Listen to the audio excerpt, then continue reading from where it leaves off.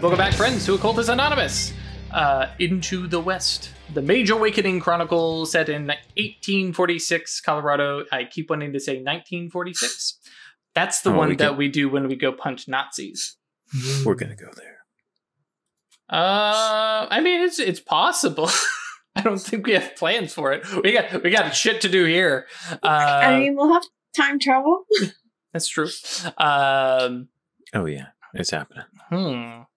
We're going somewhere. Jumping forward in time. Okay, anyways. As always, we are sponsored by Roll20, hosted by the Onyx Path, and supported by all you lovely folks. If you're watching, subbed, not subbed, or following, or all the different things that you can do, thank you for your support, and a very special thank you to our patrons who support us monetarily. Thank you to Adele, Al, Alan Michael, Alexander, Ang Faleth, Bernie, Blood Angel, Brendan, Chris, Daniel, Doc the Doom, Delore, Emil, Funzusu Raleigh, George, Jack, Jenny, John, Josh, Julian, Camo, New Chronicle Hype, he hasn't changed it. Judging you. Cat Feathers, Crazy Band 1772, Melissa, Michael, Milo V3, Moku, Neomegus, Nova, Parker, Perry, Puppeteer, Riafio, Ryan, Shaksara, Cinna, Terran, The Arcane, The Sacrificed, Thomas, Toast, still my favorite trio, Usuf Sama, Vortex, Woodfoot, and Zoltan. Thank you all very much for your support. It means a lot to us. New mic, who this? No, same mic. Different location. I moved it. You will notice this is no longer floating here just off screen or anything. It's actually up here. We'll see if I manage to punch it. Just off screen. Just That's off cool. screen. Yeah, if I punch it and everybody gets a thump in the ear, I apologize. For everybody else, by everybody else, I mean the players, we're going to start with a quick Q&A round, by which I mean there's only one Q. What is every character's favorite color? And if you have a Y, throw it at me. No volunteers? Cool. Ash, what's Gisela's favorite color? See, hard time thinking of like that. I know that I liked the idea of dressing her in the light blue. Mm-hmm. Just because it's, I don't know, it's a, I don't know, I was thinking like Virgin Mary connotations, like nice, pretty, not saintly, but like, Sure. she is the model of a perfect young lady. Right. Sure. And so that is, Innocent. yeah. Well, and hey, back in 1840-ish, blue was the girl color. Mm-hmm. Baby boys were put in pink because it was light red. Like red, but softer for babies. Mm-hmm. Let's jump up to Craig. What's Theodosia's favorite color? I think like a dark blue. Cool. Not like a navy blue, but somewhere in between. Mm-hmm. And then I guess we'll keep going around to Ralph and Ungun Cloak. Cloak's favorite color is the color of hope. And what color is that? Actual hue.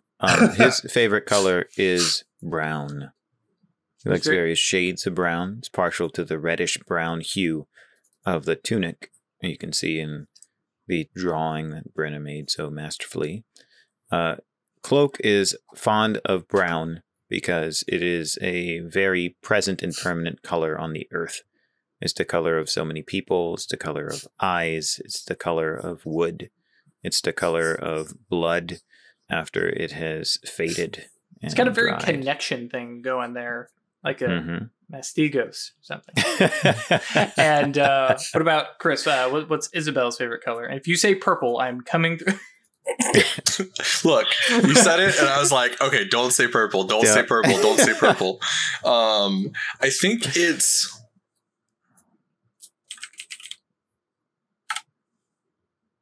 the various colors and red tones of sunset. Oh yeah, that's good. Mm-hmm. So it's got some yellows and some oranges in there, but basically it's just it's a very sort of shades of red aesthetic, right? It's a thing of impermanence and the natural order and the beauty of nature. Sure.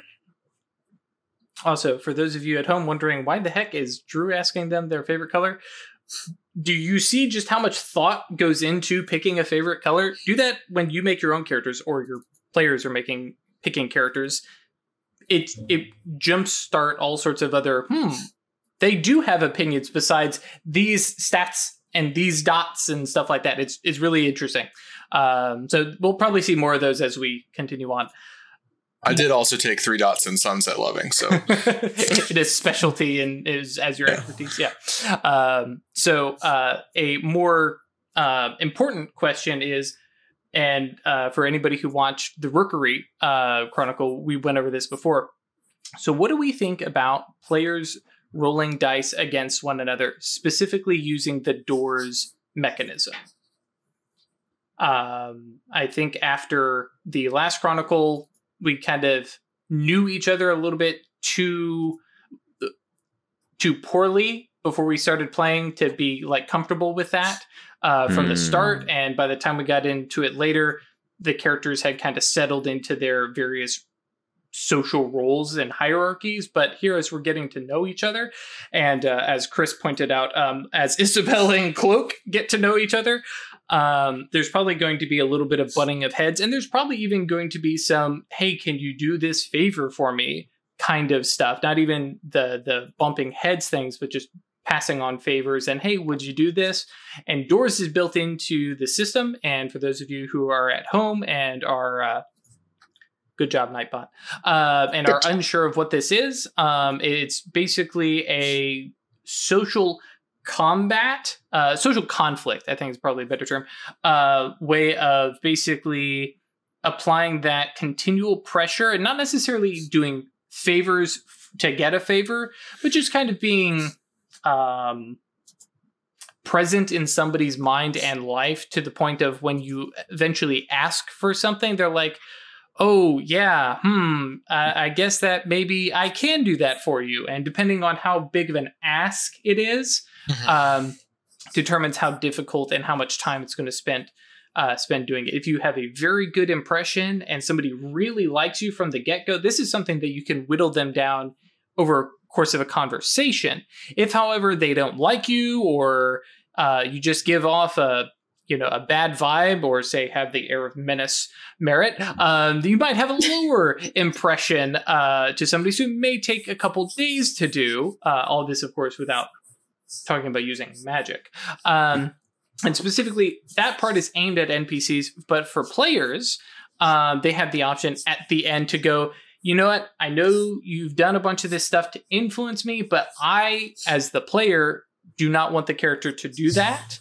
So I'm going to say, nah, no thanks.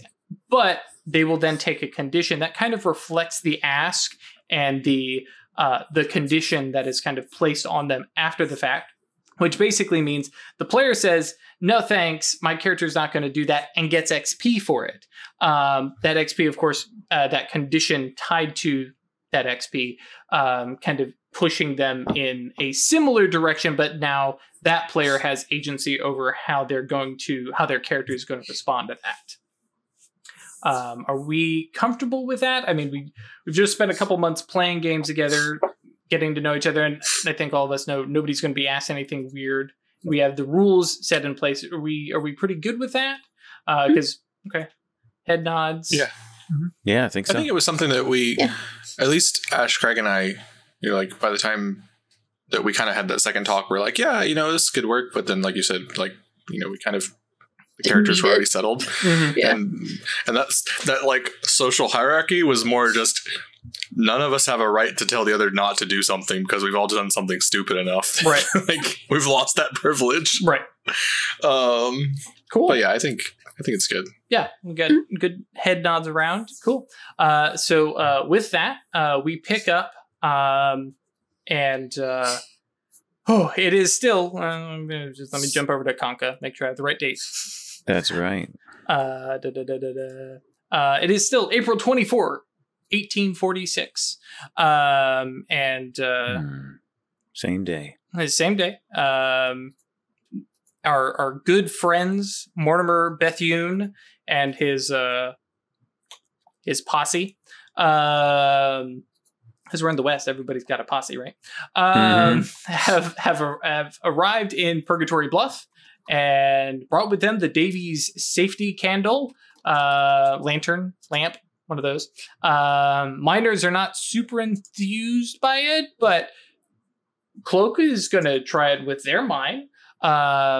Which does bring me to a question I wanted to clear up with Ralph.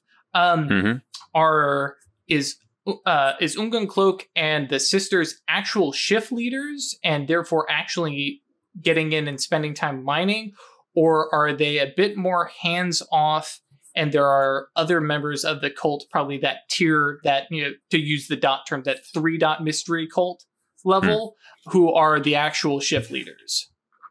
I think it's probably good for there to be some structure like that. So the sisters are at the 5th dot.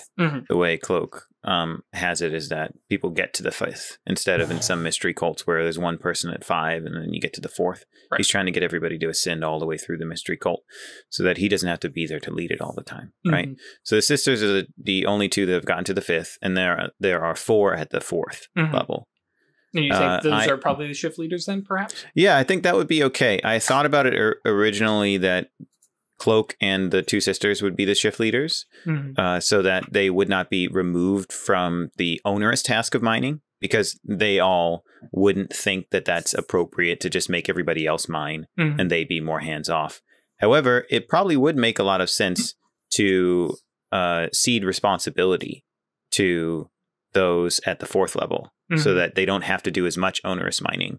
And that at that point, because Cloak and the 2 sisters are leading the cult in other ways, that they're not responsible for every single thing that the Maroons do. Right. So they can move back and forth and contribute in other ways. Right. And notably also cuts down on the, there's, a good 10 hours of the day where they're just gone because they're mining. Exactly. And even if you look at Marina and some of the other shift leaders, a lot of what they do ends up being administrative stuff anyways. So even the shift leaders who in the cult probably actually do some mining, at least for the other group, Edgar Furness, Marina, I can't remember her last name, and Tahoma, I think is Marina's last name, are, they show up, they manage, and hey, there's this tricky bit, they'll pick up a pickaxe or something like that. But for the most part, they're a little more hands-off anyways. So cool. So they've all mined, but yeah, probably at this point, the people at the 4th tier. So cool. So yes, Cloak and the black miners are basically, fine. We'll use the lamps, and we're not afraid of it getting a little darker. And as Cloak said, hey, if it makes us safer, then we'll give it a shot. Meanwhile, in town, very quickly on the very first episode, Theo goes, "Hey, there's other mages here," and then proceeds to scare the bejesus out of Gisela by seeing it was the signature Nimbus, if I remember correctly. Unintentionally. And so, yes, Gisela has run off home, and Theo, who followed, was sent packing by Mama. Said, no, she's not here. Go check the general store. And we pick up with Isabel, who has a little bit of a social faux pas out on the green, and embarrassed herself a little bit. But I believe we've already cleared that condition. Okay. And is in the bar dancing and singing. Well, primarily playing the flute, a little bit of singing, a little bit of dancing, a little swish and sway more than a dance. A twirl. Skirt goes spinny. Right. And with a spirit enhanced flute, a little bit of spellcraft there, doubling up the flute notes and such, is at this point just entertaining the newly arrived guests, Mortimer, Jules, and Rilla, who are currently being waited on, I guess, is because I think Madame Robert probably does actually wait on them between, basically prodding Mortimer for his long-term plans. Like, oh, your drink is empty. Let me go get you, or let me pour, actually, because she's probably got the bottle there. So, but yeah, we pick up there as we listen to a silver flute, if I remember correctly, being played. Cassaterum. Yep. So perfected 10. 10. Yeah. I think it used to be a very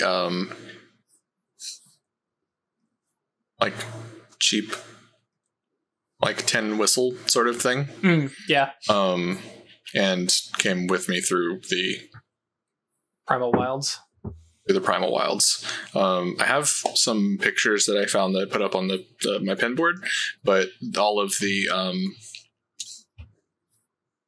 specifically the Cassaterian part that I'm picturing is all of the I don't know, flute technology. The fingerings, I guess, is the and they're all shaped like leaves and petals and vines connected together. Keys. There you go. I never played an instrument other than being pretty bad at the drums for a little while. I played flute for many years. There you go. Well, help me with these things sometime. It was far more fun to watch you just, struggle. It's just like the things. It's like, what things? The keys. The buttons. The buttons. Make different sounds buttons. Anyways, yeah. I think as I finish up my performance, I think Isabel is starting to get more in a habit of looking around with her mage sight and seeing the way that she changes things.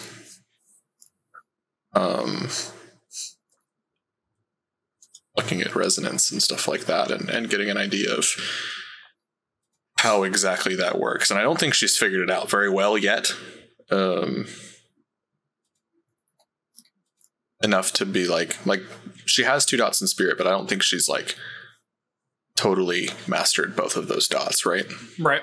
That's fair, right? Sure. So yeah, I think that like stepping aside, like getting out of the spotlight, so to speak, for a second, and in the guise of like grabbing drinks for a couple tables and stuff like that, just what is going on? Sure. The bar. We'll start with the easy one. With Life Sight, hi, everybody here in the tavern, which is becoming slowly more and more packed as people were outside. You did a little bit of come and drink, and that was silly, and there was a bit of a stumble there. But people are like, well, yeah, we're here, and we're getting later into the afternoon and evening, and at least within town, there's very few people who have like time sensitive work. You can just kind of pick up and drop stuff. The general store. Lock the door, turn the little sign that says close, and walk away. And yep, general store is closed. Bummer. And so more and more people have started to come in. Notably, Anastasio has come in, who, as if you joined us last week, is kind of, but not quite, the mayor, especially within town. He's a big central hub. He's the one who owns the general store, and short of Enright is probably the richest guy in town, and he's also single, which also brings with him everywhere he goes, not necessarily an entourage or anything like that, but there's definitely attention from various unmarried women, or married women who wants to set them up. The girls from the background of the Gaston song. Got it. Yeah. Yes. But yes, back to Life Sight. Everybody here alive, healthy. There are definitely the presence of multiple toxins within the bar. because alcohol. But nobody seems like, and actually now that I think about it, Isabel's really good at telling when somebody has had enough. Just like, no, you were at your limit. Yes, I know you only had one drink, but that's all you're having. But yeah, everybody seems to be at that, start of, nice little buzz kind of thing. Nobody's getting deep into their cups. That usually tends to happen as, the miners come down, but Spirit Sight obviously reveals that, yep, this is a town. So the gauntlet here is a little on the robust side. It is also a small town, so it's nothing like a big city, though. For her, I'm sure she's like, it's tougher here than out in the wild, but that's that's the extremes of her experience. And then nobody here seems to have the resonant condition. Nobody's tied into spirits in any way. And what was the other one? There are no manifested spirits, save for the little bit dwindling on your flute from the little mote that you kind of prodded into waking up a little bit. However, you can still see lingering on Mortimer the effects of Cloak's spell from his signature nimbus from viewing his nature, the no nature spell, excuse me, which, if you'll remind me, Ralph, was it? Oh, it was the adrenal, the end of the overwhelming adrenal fatigue, backlash kind of thing. Yeah, just I am so tired after fighting the entire world. And I think that would be the only effect currently visible, because Gisela and Theo cast spells on one another. No, I cast a spell on Mortimer, but it didn't work. That's right. So I don't know, does it stick to him if it didn't? No, it didn't work. Yeah, it didn't manifest. So yeah, there's no lingering marks. So, but yeah, so you definitely have that. That's a very weird physical feeling, which as a Theosis, but also realizing, but it's only while I'm looking at him. But that seems to be about all you can see with your just active mage sight. Right.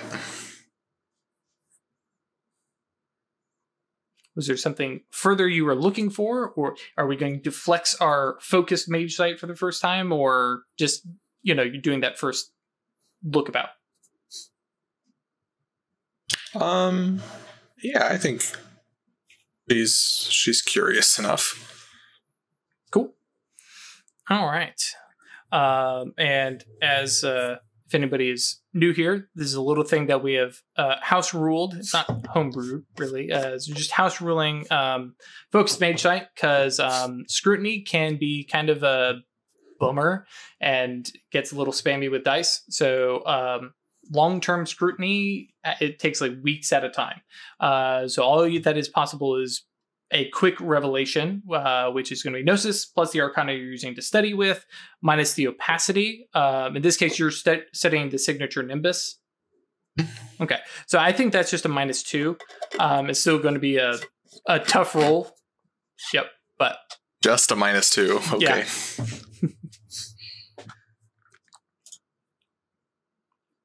I have faith in you. Yeah. Willpower did it. I was going to say, wait a second, how is that 4? Okay, yeah, willpower. Awesome. So immediately, with a revelation, you don't obviously get the big details, but I think one of the surface informations that you definitely get is this is a result of awakened magic. Absolutely. Somebody did this, not the same way, but a similar way to what you do. You recognize also, similar to Gisela recognizing Arcana that she's never performed herself. You recognize mind, which as a Theosis is like, this is gross. Like, who does this? Just like hackles. You also get how old it is, which is it's this is fresh. Which I think, especially with the Theodosia vibe, is there's that fresh turned mud, dirt tracks kind of vibe of something just passed. And then what practiced this mystery? Well, yeah, I guess you'd recognize that this was a knowing thing, but what exactly it was knowing, you don't know. It's a pun. All right, that gets filed into the. So you know it was knowing, but you don't know what it knows. You don't know what you don't know. Right. Okay, and then like still have to do my job and stuff, so I can't just like stare at him forever or break my facade. Sure. As Isabel very much wants to just fit in and manipulate to her heart's content and not get like caught up in things and not have to explain beyond a certain level.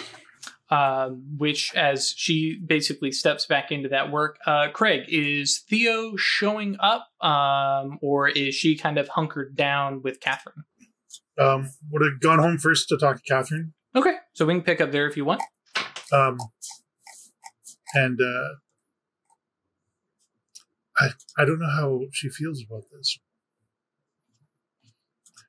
Just to make sure things aren't too far away from the wagon in case we need to leave in a hurry. Gotcha. Is sort of the way she approaches. But Catherine, can you do something for me? I kind of made a bad impression, I guess, on I don't know the names. Sorry. Gisela, on Gisla's mother. Mrs. Bauer. Yeah, Mrs. that's Bauer. true, yeah. Could you do me a favor and see if you can get in touch with Gisela and set up a meeting for her and I? Over tea here at the camp, maybe, or something? You seem to get along with the locals better than I do. And you're killing me, Craig. You made all these NPCs. You didn't tell me what Catherine looks like. Could you regale us all with a quick description of what Catherine looks like? So Catherine is a fairly petite, blonde hair, usually in a ponytail.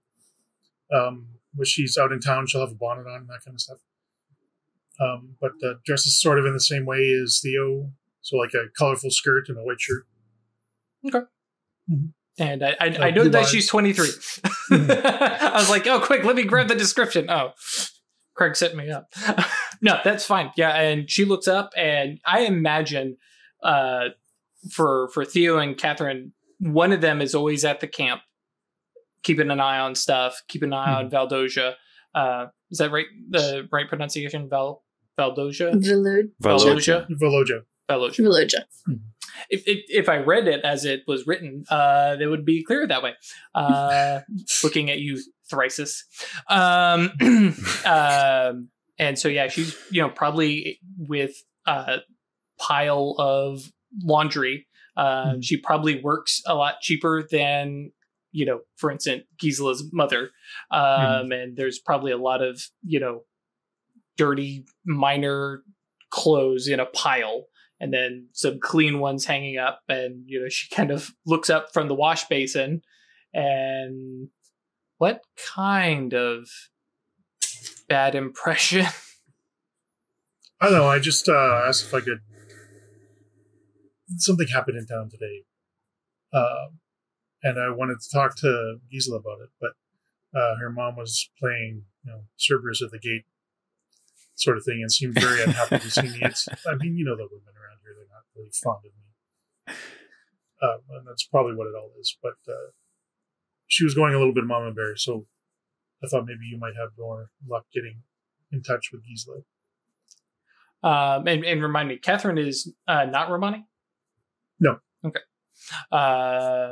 So, yeah, she kind of looks and... Okay, well, these, and points to a pile of things and said, these have to be done today. And sure, no problem. Points to, next to the, cauldron, for lack of a better term, of warm water. There is on the fire a pot of some kind of stew. She says that is ready. So help yourself, and I'll go.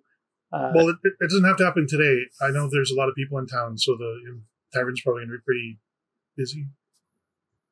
Okay. So it might be a chance to pick up some extra coin.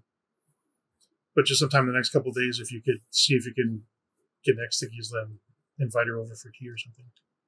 And like she probably gives you this look of, I thought I was ditching laundry, but okay. Finds you, kind of settles back down on a stool and says, all right, well, eat something before you go to the tavern. Sure, no problem. You don't eat when you're working. Yes. Okay. And make sure you spend some time with Veloja. Absolutely.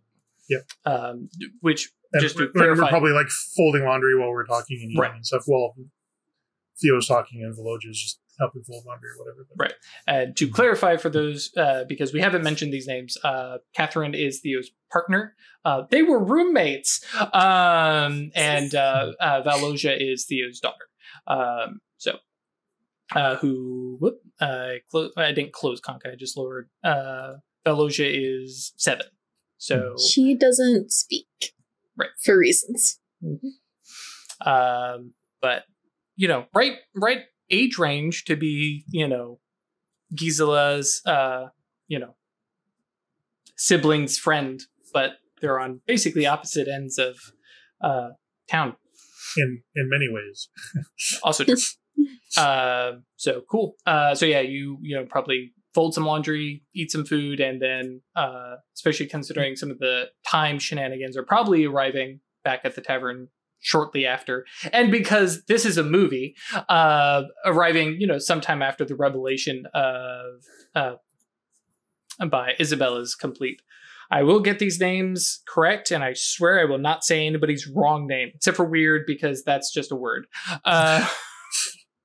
So yes, arrive, and yes, the place is not packed the way it probably will be tomorrow, because, Mr. Enright is going to be bringing in stuff and is definitely going to be doing the drinks on the house, well, not the house, on me, kind of vibe. But yeah, definitely the kind of time to pick up some extra pay and then, the tip here and there.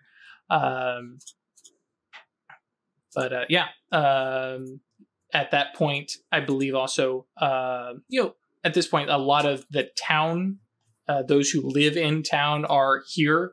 I believe probably even some of the farmers who were in town because they had something to, sell to Mr. Enright, or the general store or something like that are also starting to come in because offloading, haggling, all that stuff is done. Anastasio is in here, so you're not going to get any deals done. Or actually, I take that back. Anastasio is probably holding court at a table with a bunch of farmers, and he has a pretty good vibe with them because of his brother who's also out there. It's like, no, I know what it means to work in the dirt.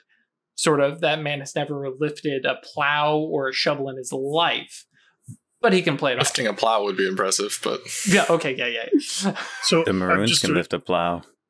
Just to clarify, Theo wouldn't necessarily insert herself, but she just sort of waved to Henrietta that she's available. Oh, yeah.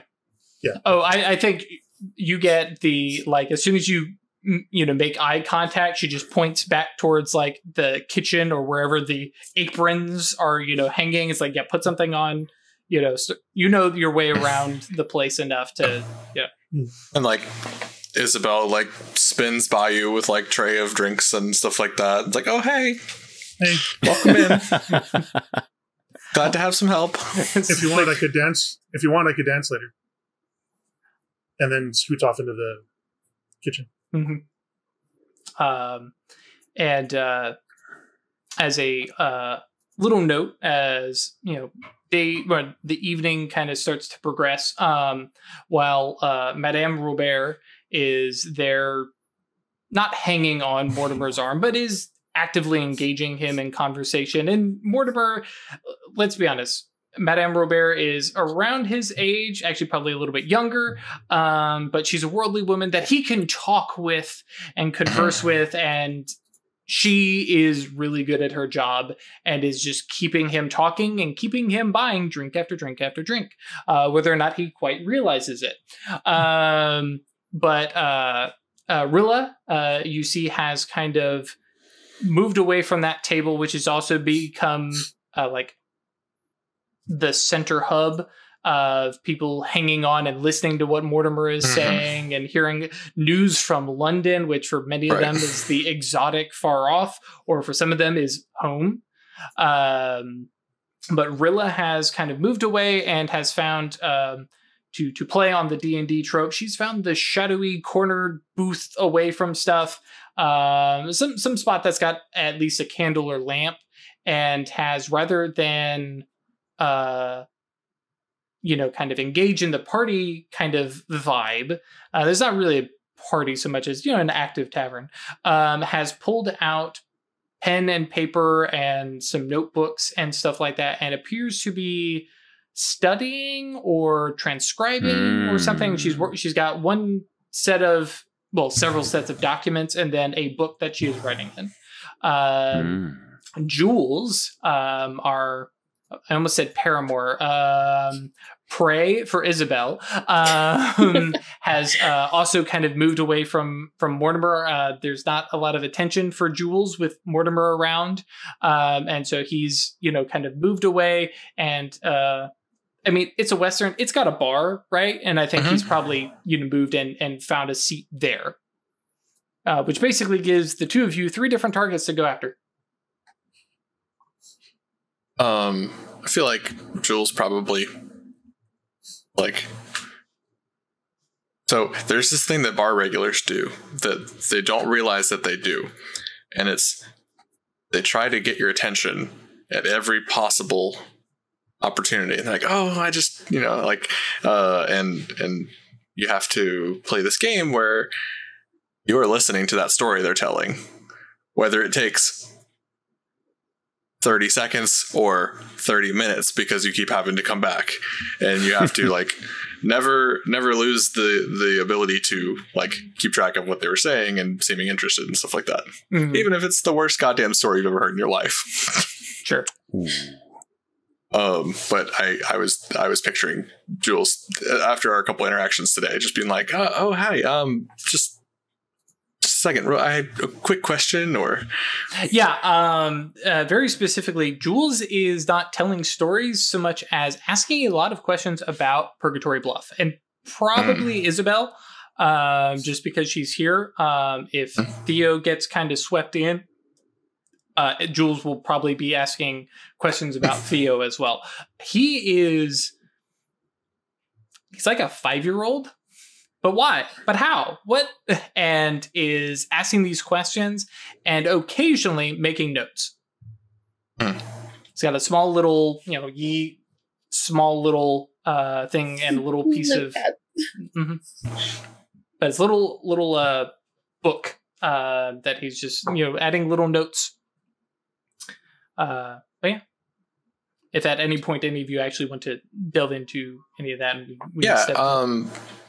I would like to work out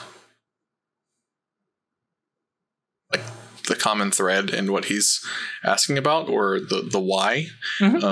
Specifically, kind of being very underhanded about it almost. Sure. Kind of salting stories and stuff like that, and overplaying one aspect of life here and then backing down. I was like, oh, no, I'm just fucking with you. Not fucking, but obviously, but absolutely kind of throwing him around to throw him off kilter a little bit. Sure. So that he'll, be forced to open up and explain what he's doing a little bit more. Sure. So I can give him the right information. Right. Or if even less, just picking up based on what he's asking about to figure out what he's after. Yeah. Okay. Specifically, I was trying to avoid it. You telling me I had to roll empathy because that's not what I'm trying to do. Is I'm trying to force it, right? It's no, this is understanding. This is to borrow from Marvel. This is the Black Widow, like, oh, you're interrogating me? No, I'm interrogating you moment. No, this dummy's about to give me everything I need while she's strapped to a chair. Right. Yes. Yeah. Yes. By far one of the best scenes. That was a great scene. Yep. It's for you. Yeah. What are you thinking of rolling here? As I pull up a character sheet. Subterfuge or socialize? Either way. I think this is, if you're not wanting him to figure out that you're asking, I think this is going to be subterfuge. And with jargon, I think that the corrals specialization that I have for socialize would apply. Mm-hmm. Cool. Do it. Yeah. And I think manipulation. I was going to say manipulation. I know for you, this is actually the same as I pull them up. I was going to say manipulation or composure, basically to control the conversation and just he's going to keep asking questions. You're like, no, I'm going to go this way. Yeah. Either one works because in this case, you've got both. I think I'm flavoring it with manipulation. Okay. And as he's kind of prodding and trying to get hold of the conversation himself, I don't think this is quite contested so much as he's resisting your direction. So I think this is probably going to be his composure. So it's going to be -3. Okay. Always be closing. Mm-hmm. Don't forget that except reroll. -1 to their resolve or composure. Okay. So he's got a -2 on -2. yours. Okay. All right. So I'm at just a -1.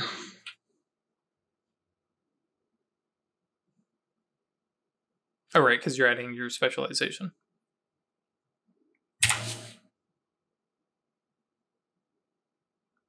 Four successes. So close to an exceptional. So close. So yes, to boil down a series of questions and conversations and stuff like that.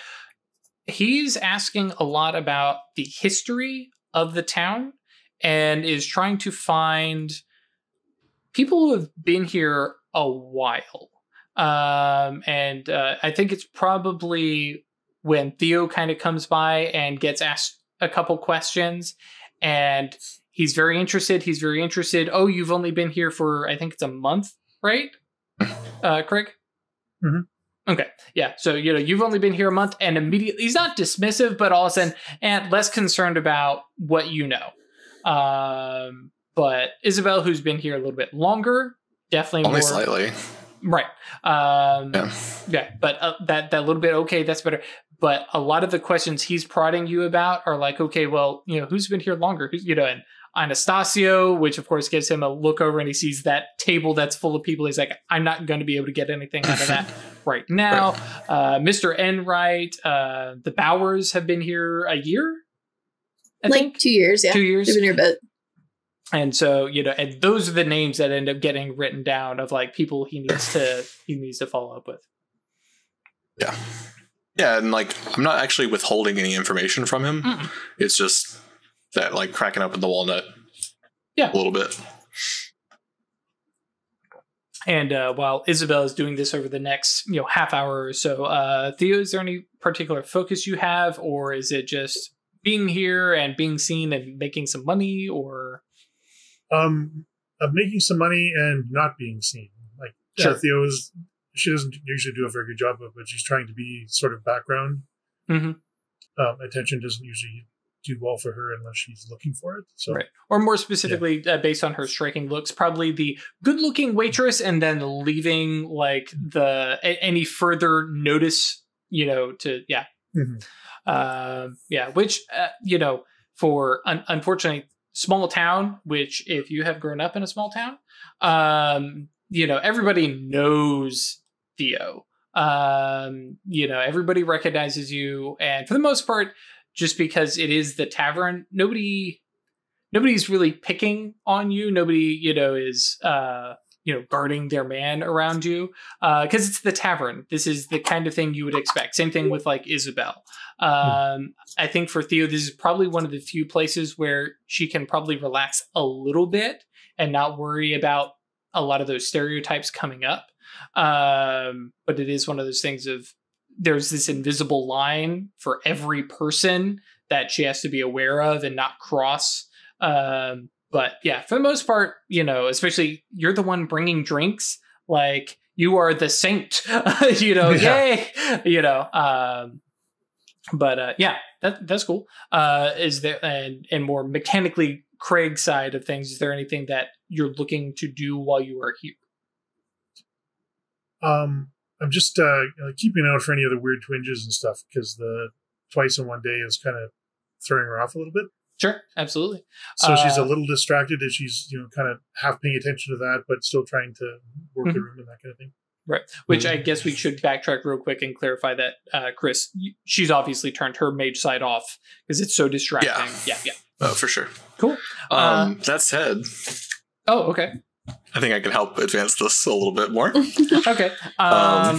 Just hold on there, because to borrow the blades in the dark thing. Well, everybody else is gone, so here's some consequences to actions, kind of thing.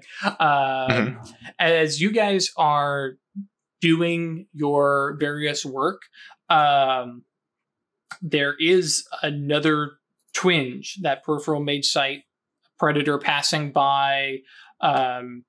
Oh my gosh. I will get Wordless these. whispers. Yes, wordless whispers as you guys are working the crowd. And it just kind of, shivers through spines to, just kind of make a general term, and then is gone. It's just like this short little burst, meta knowledge, very similar to like when Cloak cast his mind spell, was there, and then it was over that 6 seconds. This feels like it was even shorter. Like this was just a momentary little blip of just like, was that even the real thing, or am I just remembering it? Out of character, I will give you just a little bit of understanding that it is not an awakened spell. It literally did not even last for a full turn, kind of thing. It is a very phantom passing by thing. Notably, you guys feel it, and elsewhere, Gisela, you also feel this. Cloak, I'm not having a good time. No. What did it have in Arcana? It wasn't Awakened Magic, you said. Correct. It wasn't Awakened Magic, but it may fall under a purview. If you'll double check your merit real quick to see if it only applies. And then Cloak, where would you be as like sun is starting to set kind of thing? Maybe making sure that the transition between the second and third shift is going well and that people have everything they need. Gotcha. So somewhere between the barracks and the mines. Yeah. So and then he'd probably move into town. He has taken, after settling himself for a month, has tried to make a habit of at least walking around so people see him at different parts of the day. So he was probably last there, many hours ago during the announcement. And it'd be a good idea for them to show his face, because he knows that the safety of the Maroons is partially dependent upon how familiar people are with the leader of the group. Gotcha. For our sake, and based on the fact that you're talking about it being the transition, I don't think Cloak has quite made it down there, and I'm mostly adding this for a little meta thing. Out towards the mines and the barracks, you do not feel this peripheral mage sight thing. Cool. Yeah, I linked the text. It doesn't mention anything about a spell. It says when you sense an effect with your mage sight, the Arcanum it falls under. Arcanum. Okay, cool. So this would fall under...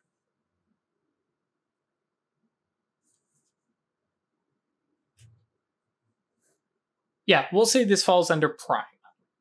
This is good. That's fine. This is real good.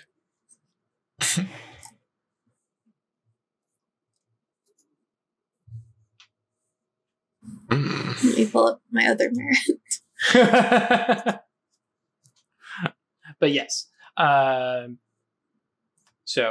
will make mental note that at this point, or sometime shortly after, Cloak is probably heading out. Cloak probably arrives in town like after sunset, I would imagine. Yeah. Or, well, probably because he's not going to make that walk in the dark. No. But probably arriving around sunset.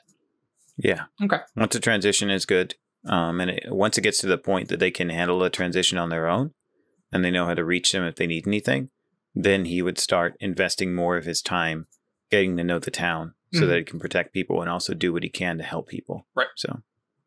Cool. Chris, going back to you said you could help Craig find another mage.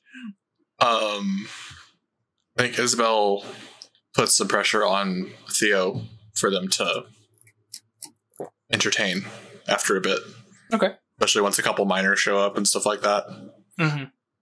Yeah, which actually is probably right. So Cloak is probably at this point arriving because the miners are getting out, and yeah, they're beelining towards the tavern, which the mines are not huge. Each shift has about 10 people working them, but 10 people in a smallish community like this, that's a big rush at the tavern. Right. Yeah. So in the past month, that's what happened a couple times where Isabel would play the flute. He would dance. Yeah. Cool. Let's make a roll to see if I can put on a second good show in a day. Sure. Yeah. It went so well earlier. Mm-hmm.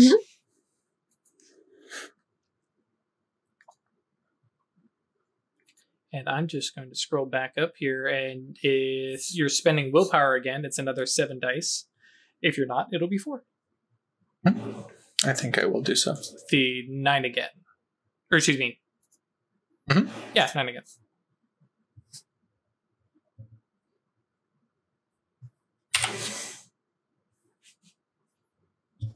Oh, 4s all again, day.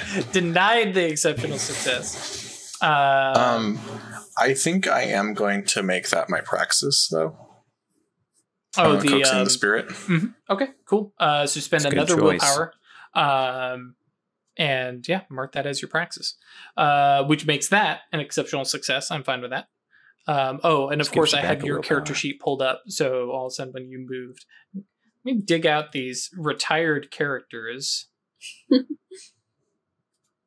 Let's pull up good old Abaddon. He is good. Don't worry, Abaddon is not suddenly going to show up in this game, or is he? But it'll be a handy little tool for remembering what skills are. Cool. So yes, that makes an exceptional success, which does give you a willpower back. And then what other option would you like? Arcane condition. Yeah. Yeah, Okay. I'm gonna take a condition. I think this will. I'm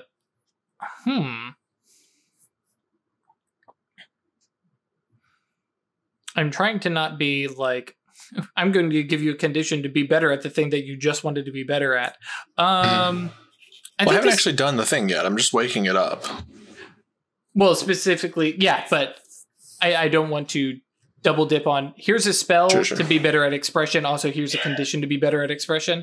Sure. I think, especially because it is coaxing the spirit. Let's look at probably persuasion. Yep, just a little +2 on that. Cool. So yeah, you've re-enchanted your flute. Hey, Craig. Theo all of a sudden gets those same wordless whispers. Yeah, we're like in the middle of a song and a storytelling, and Theo doing a little dance and stuff like that. And like as we build towards the climax of the story is when I actually cast the spell, and suddenly the flute just almost comes to life. All right. He was also in the middle of a crowd dancing with eyes on him, so we'll try and not react. Sure. But there's strange fuckery about in the town. Oh, the Canada came out. Absolutely. And yeah, no need for you guys to roll, since at this point you're just dancing. Expression performance kind of stuff. You just are. But yeah, especially since it is towards the crescendo. Theo, you have that time to finish the dance. Obviously, yeah, turning on your mage sight right now would be terrible because all of a sudden it's hard to see your own feet. But, but definitely want to. After the dance is finished, she'll be a little bit winded and want to get some air, and she'll use that time to turn on her mage sight. Sure. Figure what the hell's going on. Yeah, so quite obviously, you can see a doubled up effect of the signature nimbus on the flute, on Isabel's flute, which I'm trying to remember. Did we go over your signature nimbus? It did not. Okay. It's also going to look wild as fuck. Mm-hmm. For other reasons. Let's see here. If you have it handy, go ahead. I do. Isabel's signature nimbus is the sort of come down and the peace, but also the sort of sense of being left wanting of just a little bit more of a storyteller finishing a tale near a fire and then walking off into the darkness. Ooh, that's cool. It's that you've just experienced something and you are having to process it and to realize that it has changed you. Or to throw a very, very, very nerdy way of it, I've finished a book and I'm ready for the sequel. Book ennui. The book hangover. Mm-hmm. Love that. So just a feeling and no visual effect? Apparently, like many of you, no visual effects on your signature nimbuses. That's fine. Not yet. That's true. They could. We barely know what magic is. There is visual effects on my immediate nimbus. Right. I'm trying to avoid vision just because I've noticed that sighted people tend to orient towards that when describing things in games. Mm-hmm. Mm-hmm. And in order to adopt a slightly less ableist inclination. Oh, sure. But considering it's described. Oh, yeah. But it can also be done both. You know, there's absolutely I know that. Mm-hmm. I realize that completely. I'm not saying that there's a problem with that. I'm just noting for your benefit that I chose that intentionally to try and lean away from my inclination to make it visual. And like Songbirds was fairly multi-sensorial. Mm-hmm. Yeah, that's right. As well. And I get that feeling when I'm looking at the flute. Mm-hmm. Mm-hmm. And weirdly, it's a doubling, which I think for Theo is probably a sensation of, oh, there's a thing that is doubled, and then realizing, no, this is two separate occurrences without digging into it and doing a revelation. But it is clearly two of the same thing stacked on, probably initially looking like on Isabel, and then realizing it's tied to the flute that she's got. Okay. And then there's the whole, it's a perfected metal, and you've got matter sight. Oh, yes. This is very true. Yes, yeah. I was so focused on the signature nimbus thing, I didn't even think about. Yes, so quick check of death and matter sight. Yeah, death. Everybody's got souls. Nobody's a ghost. Matter. Yep, the durability, value, quality of items. Yeah, it looks like a very simple, kind of standard flute, but it is definitely more than that. And there's probably a bit of a Theo kicking herself of how did I not notice that before? Yeah, very true. Matter sight. All right, so mentally, Isabel goes into the notepad as somebody to have a talk with too. Okay. I'm just going to hit this spell I hit to cue. Then I'm going to go outside and just try and gather my thoughts, because this has been an overwhelming day so far. Sure. And go ahead, Ash. And it's not even done. And what are you casting? Basically, after getting hit by another new weird thing, this is one that I haven't, from a third strange thing that is not mine. Mm-hmm. I guess I'm doing a divination focused on yourself. Sure. basically, I want to, because also I don't think she's grasped what reach is. It's more just she's asking yes or no questions. Just say, is this good? Is this bad? And basically, all of the weird things that have happened that she has noticed, the weird pings of assorted other things. I want the idea of, are these a danger? Cool, I gotcha. And just a quick note on reach, though. Remember that at this point, every new mage has had the almost called that Numina. Help me out here.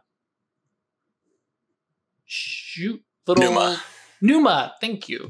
Of being a new mage. Yeah. Oh God. How to tell you're an elder millennial if you know Numa. Anyways, moving right along. Yes. Like every new mage like has this for a short time, basically unlimited reach, just because there's all this mana in it. And not to correct you, but I would imagine that every newly awakened mage, oh man, this is super easy. I can do whatever I want. And then when the Numa goes away, and then hard. They get slapped with Paradox for the first time, all of a sudden they're like, never mind, not doing that. Or that may be a reaction. So cool. But yeah, feel free to go ahead and roll your 4-6 dice. Yeah, because I think the only reach I need is instant because I'm not doing a ritual. I am. Yeah, you don't want to be sitting there for 3 hours. But in general, it's... Yeah. Where's my spell? 6. Absolutely. 1 success. That's all you need. Cool. But yeah, all these new things that I have noticed sensations around, are these good or bad? Or will they be dangerous? Yes or no? Will they be dangerous? Yes. Cool. And I think at that moment, she probably goes... Yes, or the potential is there. Nope, we don't get that yes because... No. Yeah. Yes, no, unknown. Yep. And I put it in our chat. Her fortune telling, divination, any sort of looking for an answer thing. It's just a normal deck of cards. King and Queen are good. Jack and Ace are bad. Everything else is, don't know. Cool. Okay, cool. One thing, just to not mess with probability or anything like that, to kind of, if you'll let me, I think it's a drawing the card, playing it down, and regardless of what the card actually shows, there's a moment where she sees the answer before whatever real card is there. I like the idea of the probability being off, because like if you're drawing so like shuffling, it's clearly you're doing magic. Statistically, you should be drawing mostly nothings, right? Okay, but are you? No, maybe, don't know. Okay, I'm cool with that. I like that. Primarily I was like, hang on, I don't need you messing around with poker. No. Yeah. Okay. I'm with you. Not quite tarot reading, but yeah, drawing a card at random. All right. Yes, it is definitely it is definitely dangerous one way or another. Cool. And then I guess we can shimmy over here to Cloak as you arrive in town with, not with, but, parallel to a bunch of the white miners who are finishing up the second shift. Do any of the cult come down? Do the sisters, or are, is this a thing Cloak does to be disarming just the one black guy in the middle of town?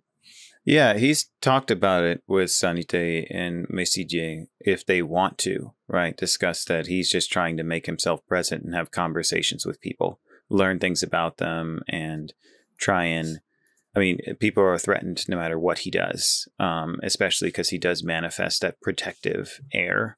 Air of menace, demeanor. scarred, a bit on the, like, you know, resting bitch face, for lack of a better term. I think that's kind of in with the air of menace, but... Yeah, I mean, it's all in the air of menace, right? Like, people are going to be less inclined to open up to him, just intrinsically, and that's something he recognizes. But the thing is, the way air of menace works is... people are more inclined to talk to him once they've gotten to know him a little more. So if it's the first time you've seen him and interacted with him, you're definitely going to be off-put. After that point, it's probably harder for him to persuade people of things, but still, at least they know him as a known quantity. And if they've observed him just having a conversation and not harming someone, he thinks that's better for the Maroons. That he's habituating them to the notion that black people aren't intrinsically violent. Sure. Are you heading into the tavern? Okay. Yeah, he hates taverns, but he's definitely going into there because he thinks, you know, especially based on what Papa Legba has told him, right? And his daemon, his Metet, has told him is that that's one place where he's going to need to do work. So he needs to think of it as an opportunity rather than a threat. Sure. And then just a side question, mostly for Ralph, but yes, is, does Cloak think that about every tavern and every place that serves alcohol, like you said, commercially? Because I don't think Cloak has any problem with alcohol itself. It's the commercialization of it. Or as he picked out this specific tavern because he's seen what some of the miners get up to. Well, he feels threatened by what the miners might do when they're in their cups, right? He's heard them say things when they first got there, and he's aware of the fact that domestic violence has happened in the town, right? We haven't discussed the extent of it, and I'm not trying to bring that in as a heavy theme, right? Just a bunch of miners who are a bit frustrated. People are frustrated, right? If somebody gets drunk, it's highly likely that someone has thrown a punch inappropriately before. Right. So considering Cloak is looking for opportunities to prevent people from being harmed in that way and eliminate those chains that prevent them from ascending to virtue, he's aware of it. If it's happened in town, he's aware of it. So he thinks the tavern is a threat because it's enabling people to do that. And as I had mentioned before, he considers alcohol to be a bane in society for the most part, unless people have the means by which it does not control them. Because in his sight, whenever people are drinking, they're just adding additional links and reinforcing the strength of a chain that binds them to addiction. Gotcha. So he does have a problem with alcohol in general as well. Because of the rum trade, things in the Caribbean, you know, alcoholism, right? And he's recognized this as one of his own personal biases, but he's also well aware of the mundane and arcane significance of indulging too much in substance. So sure. Okay. Yeah, no, that's cool. I'm just trying to get an idea because, you know, when he walks in, you know, Madame Robert is going to have a reaction. I need to figure out what that's going to be. Of course. He's on really good terms with her, at least if that's okay with you. I think he would do what he can to provide his help when someone is unruly. And he would always be super respectful to her. So anyone who speaks French, despite the history in Haiti and, you know, slavery and French occupation and things like that, right? A francophone is someone he considers much closer to a friend than a stranger. Yeah, there's the familiarity and such. Yeah, and so he has tried to ingratiate himself with her, at least by being available to help prevent somebody from being harmed. If somebody gets sloshed and they start getting violent or putting their hands on somebody, Cloak is quick with Madame Robert's direction, right? He's not going to usurp her authority in the bar, but quick with her direction to jettison that person from the bar, grab him and throw him out, right? Okay. Like they get one strike. If she says they need to go out, he gets him out when he's there. And then another thing that probably would be helpful for Cloak is that, as I mentioned, probably ambiguously once before, Cloak feels a greater affinity for animals than he does for people. And in particular, he feels affinity for animals who've been domesticated. So dogs and horses, who people think of as beasts of burden or tools, he feels a strong affinity for them. Right. So I think we talked about that in the section 0. Exactly. So as he's walking through town, right, people's horses and stuff that are all ablaze, he's trying to maintain these relationships. So if they come up and lick his hand, he brings treats to give them. He'll stop to stroke the the muzzle of a horse, their flank and stuff like that, brings a horse brush, those kinds of things. He considers it an important aspect of his contributions to the collective feeling in the town. Gotcha. Which probably, like, compared to him talking to people, like, him treating animals nicely is probably far more of a disarming thing than he probably even realizes. Like, nobody really wants to talk to Cloak, but hey, he likes dogs. I like dogs. Maybe he's not so bad. Right. Okay. So yeah. At first it's, why is he touching my horse? I was like, oh, okay. My horse hates everyone. Yeah. How does it? Exactly. I think we pick up with Cloak at coming into the tavern. Okay, cool. Theo, actually, I think you guys probably pass Theo as Theo kind of steps out to the front to be like, oh, okay, I was dancing, and what the hell was that? And you all are, kind of passing. You're all so much in the vicinity. Well, Gisela's over in her house playing with cards. But yes, at this point, especially with the miners coming in, there's definitely a step up in the activity, the loudness in the bar. You see as I think we'll use Cloak's perspective here, as you're stepping in, the tables are not packed full. This place can probably support basically the entirety of the mine down in here. But it's definitely getting to every table is occupied. And you can see Rilla, who previously had been, at her own little table, and she's just kind of doing work and sipping at like a mug or something, is basically gathering her things together, as she's probably getting the attention of probably more than a couple of the miners who are, coming over, and because they have not had time to get drunk, are being overly friendly, but not like in a drunken fashion yet. And she's like, nope, I see where this... respectfully. Right, yes. Oh, I got a good idea. So she's putting her things together, and especially the place is getting loud. And with, for Isabel and Theo, you see that, her studying in a place like this, whatever she's doing, not going to happen. Cloak, you're just probably noticing her just putting together packets and papers and bundling them up. Actually, just to clarify, these were the same bundles of things that Jules had been carrying, just in case anybody's tracking inventory. And is crossing over towards Mortimer and Madame Robert. And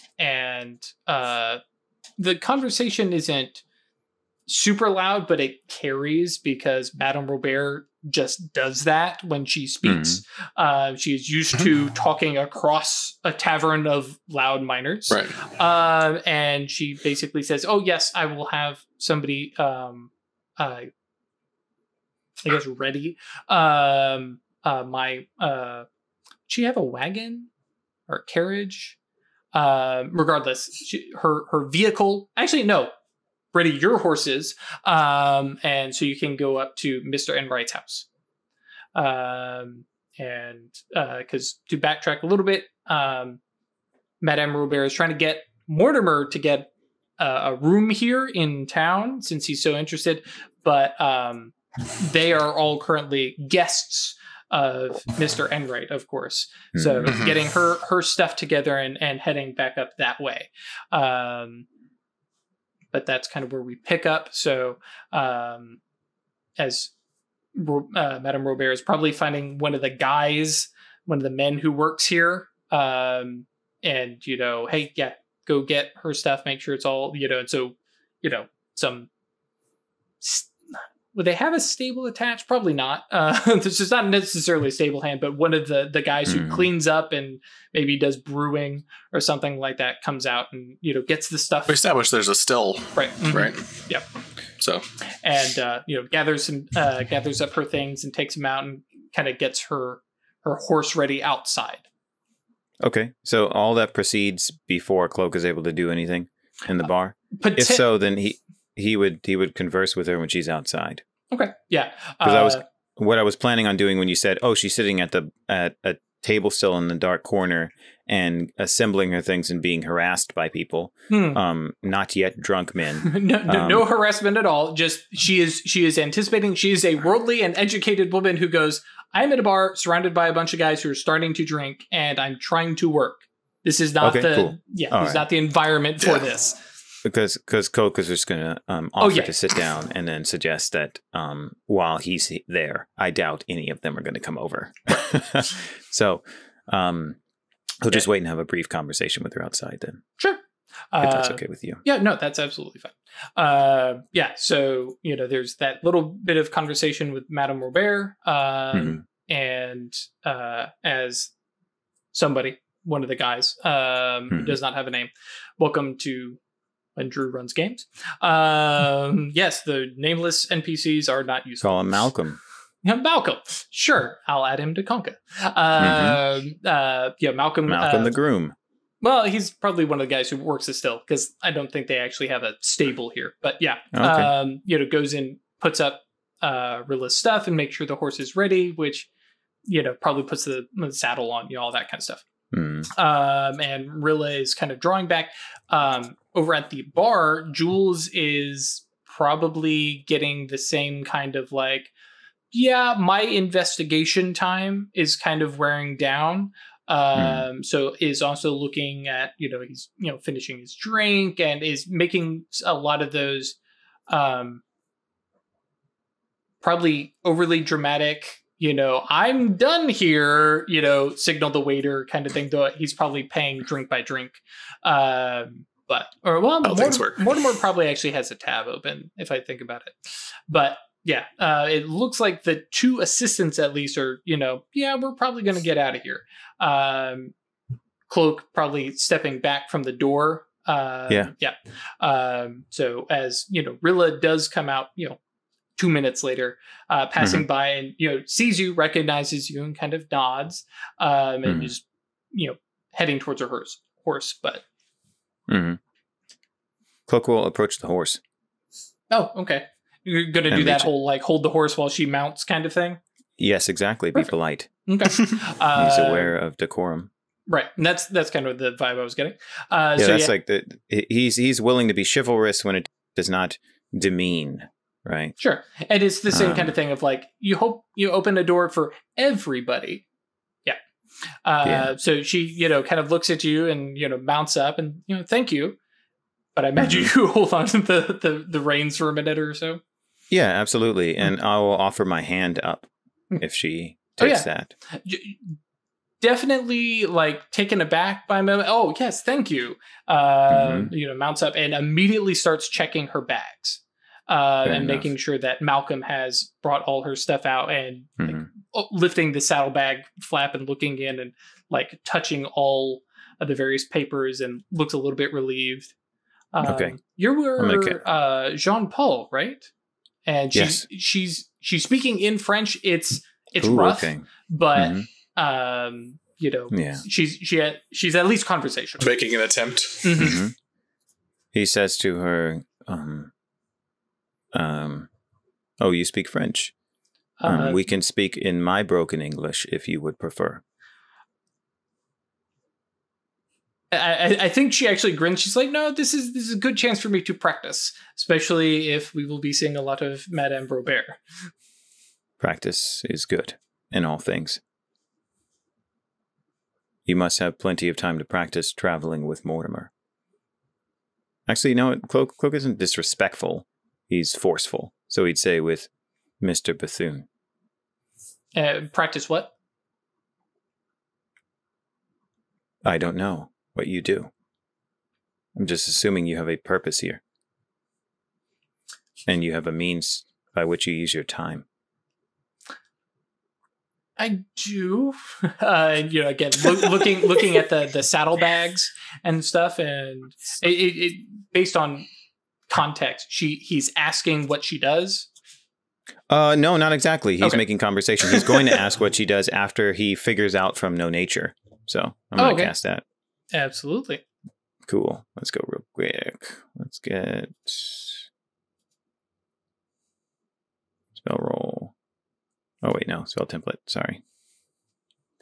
Right. These Need mage 2 reach, newbies, man. have 2 Gnosis. 1.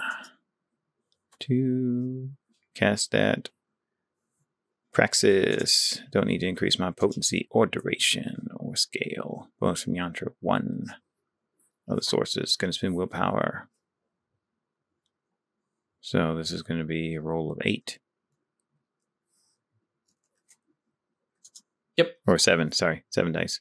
Oh, yeah, there we go. And this is your praxis. Yep. And, Yeah, that's fine. give me that willpower back. Real quick, is Theo still outside catching her breath? Yep. Okay. I would have nodded as Cole ran by. Right, and probably off to the side so they're having a private conversation, whatever. But yes. Give me that mana back. Absolutely. And a condition. Did you spend mana? Oh, no, I didn't. I don't get mana back. I'm going to take a Right. condition. I spent 1 mana last session. Sorry. Forgot that they don't double up. Right. I get 1 willpower, which puts me willpower net 0 from the spell, and then I will take a condition, but you can resolve that in a moment if you like. Sure. And the quick note is, Theo, you were out taking a break, and there was that signature nimbus inside, that thing on that flute, and then all of a sudden, here it is again. Well, the peripheral mage site again, right next to you. Well, no sense of distance or location, but again, it's happening. Because Theo doesn't have her active mage site up, right? So she wouldn't witness the immediate nimbus. Well, yeah, actually, that is going to be a question because you had turned it on. You saw the flute. And then would you have turned it off immediately after while walking outside? Or kept it on? Yeah, it's too wonky when it's on, so she wouldn't have kept it up. Okay, yeah. There's something else going on. Yeah, that -2 is a big. Okay, cool. And then as for your condition, let's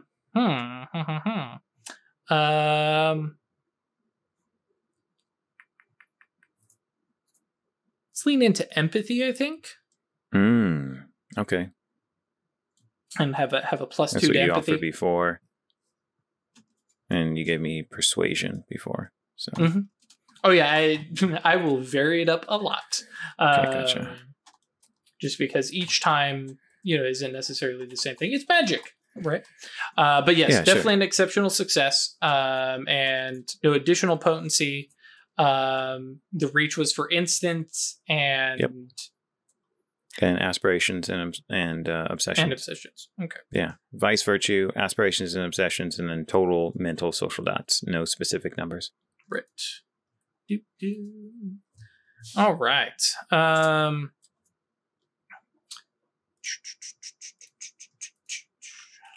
That's the sound I make when I pull up a character in Conca. Yeah. All right. Of course, she doesn't have any attributes currently listed, so we're going to edit in here. Her virtue. What is her virtue? Quick chat. What's her virtue? I'm joking. Gotta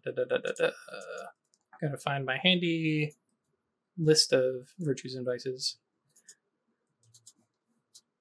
Oh yeah, she is generous.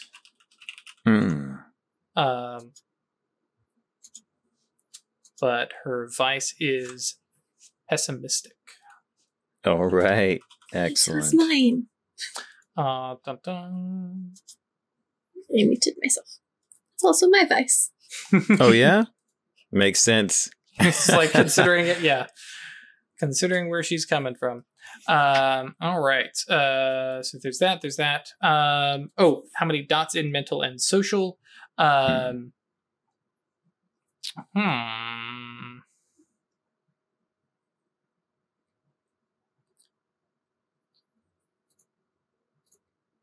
Yeah, 12. 12. All right, cool. And then also determine aspirations and obsessions. Oh boy. I love this spell, especially as a player, but as a storyteller, it's like, come on, man. Well, gives you an opportunity to flesh out the characters that we consider important. Oh, absolutely. You can make full character sheets for every NPC. Yeah.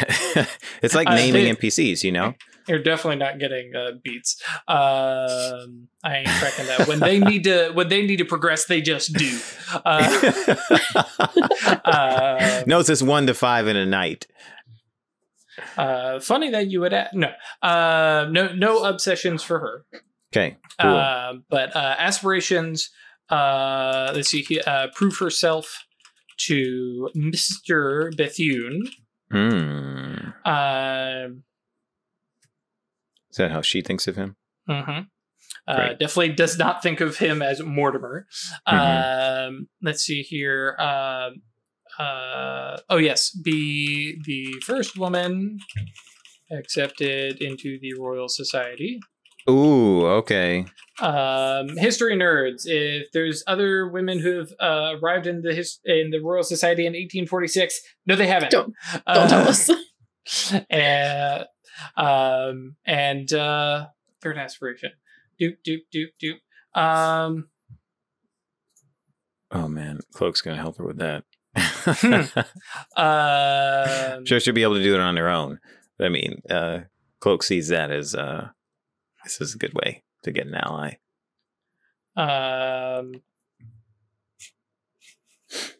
Yeah, we're gonna lean into it because I know chat will eventually do this. Oh, Morty noticed me. No, chat, you're the worst.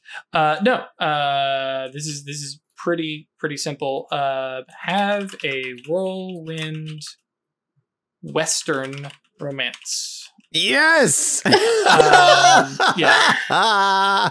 Which, from your aspiration, it definitely like she is looking for, because we're prior to Harlequin novels and torn shirts and all that kind of stuff, but the idea of out here on the frontier, and notably the big emphasis here is not quite one night stand kind of vibe, but meet a man or woman, you don't know that romance, and have that connection, and then and they have to go separate ways, and I feel there's a bit of especially considering her vice, there's probably a tragedy little drop on there of knowing that it's likely to be short term. She'll have to return back to London, etc.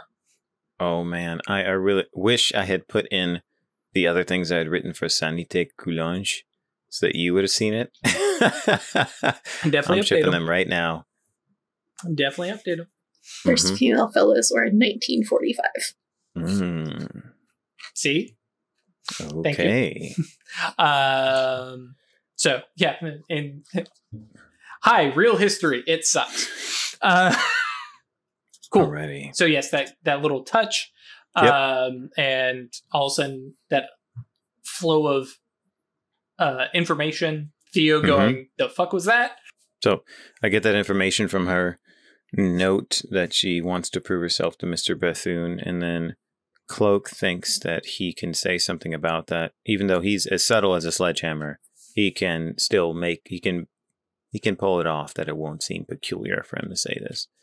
So he talked about purpose, and she was kind of thrown aback when he said that kind of bluntly. So he says, I presume that Mr. Bethune brought you here for a reason, to help him with whatever he intends to do.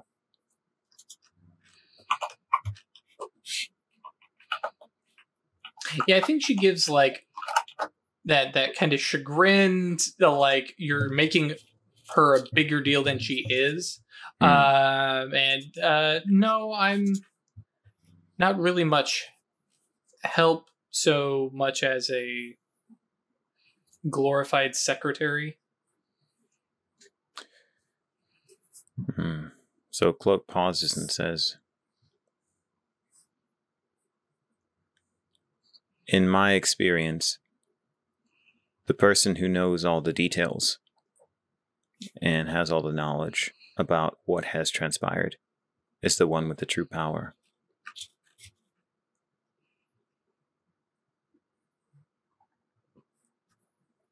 I think, she doesn't even come at that directly. She, kind of lays it off, and I don't know everything. I just basically clean up his notes.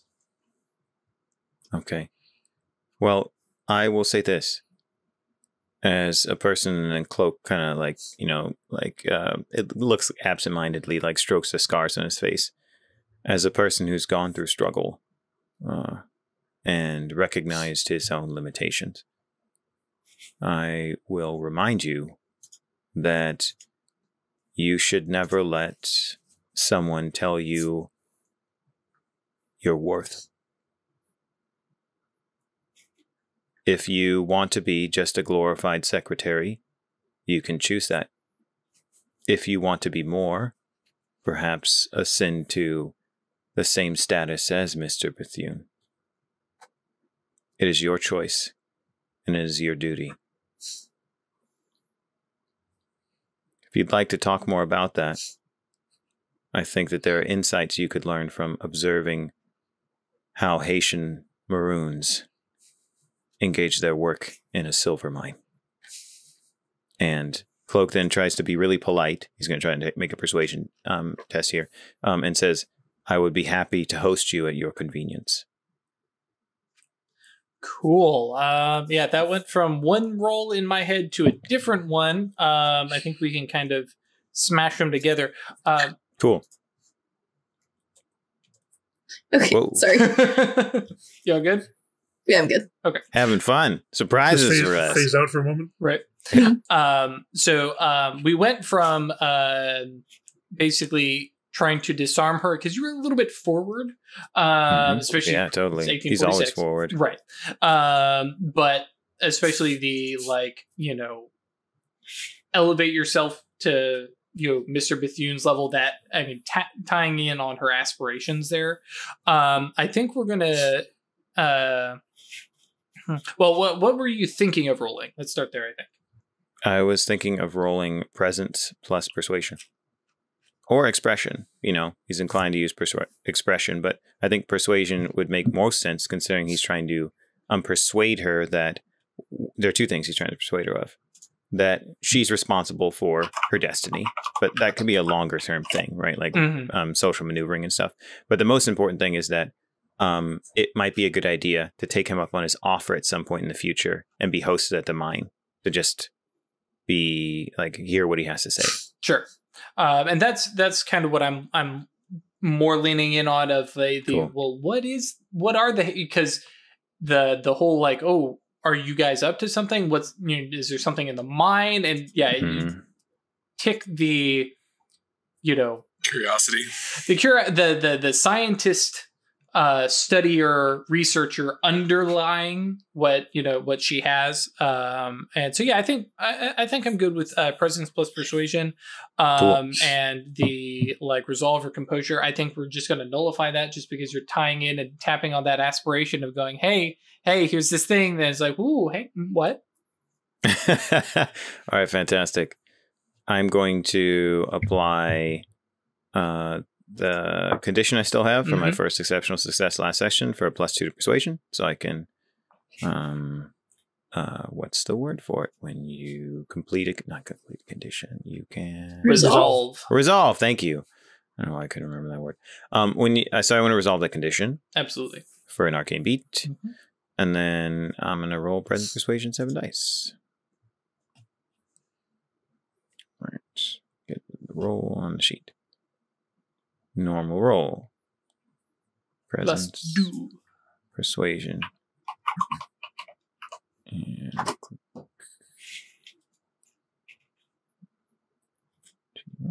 there we go. Ooh, yeah. Cool. 4 successes. Yeah. So she goes from, I think her expression basically shifts from who are you to be, so forward with her and, telling her what she should or shouldn't do. You're a complete stranger to her to, okay, wait, hang on. What's this about a mine? And, and the fact that is you are a very unique individual compared to who all she's met. And so she kind of nods and far from surreptitiously, just kind of, takes the reins of the horse and kind of readies herself, and she nods. She says, if I find that Mr. Bethune has a day where he does not need my assistance and I'm caught up with my work, perhaps I will. It will be my pleasure, at your convenience. And yeah, I don't think there's a goodbye or anything. She just, a nod and, kind of turn the horse away. Yeah, that's true. Yep. And, rides up as, the sun is definitely starting to set. The pathway up to the estate itself is a little bit, iffy to see, but the estate itself is becoming pretty obvious to see because there are definitely a lot of lights on, probably a light in every window. It's a little bit of a showy thing for the, for Mr. Enright. Just like, oh yes. Lanterns and all lit up. Mm-hmm. Yeah. And probably, it's probably got a gate with lanterns hanging from it and stuff like that. Yeah. So yes, Theo, you watch as they have this conversation in French, which I don't believe is one of your... Nope. Yeah, it's just like, they're speaking in French. Yes. Well, Theo speaks Spanish, so she would understand the roots of some of the stuff. Right. Maybe a very general gist of the conversation. Yep. But more importantly, she would have seen that spell go off, right? Would have felt the spell, but without the active mage sight, not actually see it coming from, and just they're having a conversation, and then all of a sudden, oh hey, there's those wordless whispers. Mm-hmm. Yeah, that's not directional or anything. She just knows something's happening nearby, so she wouldn't necessarily know. And there's nothing overt about Ungan Cloak casting that spell, right? So no, because the actually, what is the yantra that you would have used? Maya Son. Oh, right, just having that. Mm-hmm. Yeah. The best part is, she's riding away. Mm-hmm. Okay, that's it. Cool. So yeah, I think since Cloak is kind of the primary actor here for the moment, do you head back into the tavern? Yeah, I would. Actually, if Theodosia is still outside, Cloak would engage Theodosia. Sure. Because I imagine that they haven't had a lot of opportunities to talk at this point. He's been reluctant, he's trying to ingratiate himself with the whole town, right? He's made specific choices, and now he's trying to be a citizen of the society there. And so, I mean, the two of you are the outsiders. Exactly. Yep. So Cloak walks up to Theodosia and says, Madame. Would you know his title? Like, would he be Hungan Cloak to her? Or I mean, in my head, I imagine most everybody in town knows him as Jean-Paul. Yeah. You probably wouldn't refer to him that way unless you were initiated in Vodou or you had some reason to appreciate Vodou, right? If that became clear to you and you did that, he would be surprised and then he might feel particularly respected. So he doesn't really discuss Vodou with most. Theo wouldn't necessarily know about that, so she would just nod and say Jean-Paul. Or, what's his last name? His full name is Jean-Paul Pierre Joseph Broussard. So if you say Monsieur Broussard, if you want. Yeah. Mr. Broussard. Mm-hmm. Which actually, quick reminder, what is everybody's ages? Jean-Paul is in his early 30s. Like mid-20s. I think Theo is somewhere about that too, early 20s. Yeah, 25, mid-20s. Gotcha. Yeah. So Jean-Paul is specifically 19. Old enough to have experienced some of the continued servitude in Haiti as they were trying to stabilize the government, but not old enough that he would have been a slave before emancipation. Right. Before independence, I mean. Yeah, I just had this moment of ages across the group. Specifically, Isabel was born at the tail end of the Mexican Revolution, which was 1821. So, like, 25. Cool. And 25, 26. Gisela is 19, if I remember correctly. Yep. Baby. An actual child. Okay, sorry. Back to the conversation. No big deal. So, Cloak says, ever bluntly, why are you standing outside? Just catching my breath. Just doing a little dancing. With Isabel on the flute. That must have been beautiful to hear and see. I know you don't hang around the saloon often, but I do not like alcohol. there's many things there to treat the senses besides alcohol, such as music and dancing. Fair enough. I just want to... We both kind of orbit around this town. I'm sure you have scars that I can't see.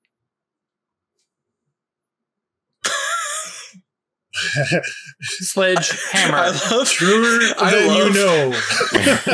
I love the like normal conversation expectations, and then Cloak's just like, bah!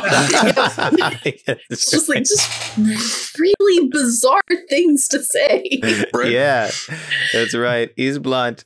He doesn't actually have a lot of empathy. He has a lot of insight into people's experiences, and he just assumes that people have gone through bad things. So, But like, yeah, you're not particularly rude. It's just that's a really weird thing to ask someone. But it's not even an ask. It's just a statement. Yeah, exactly. But when you do say that, you like she just sort of reflexively, like, has a like you have no idea look on her face. I notice you folks seem to be putting down roots here. Are you guys planning on sticking around?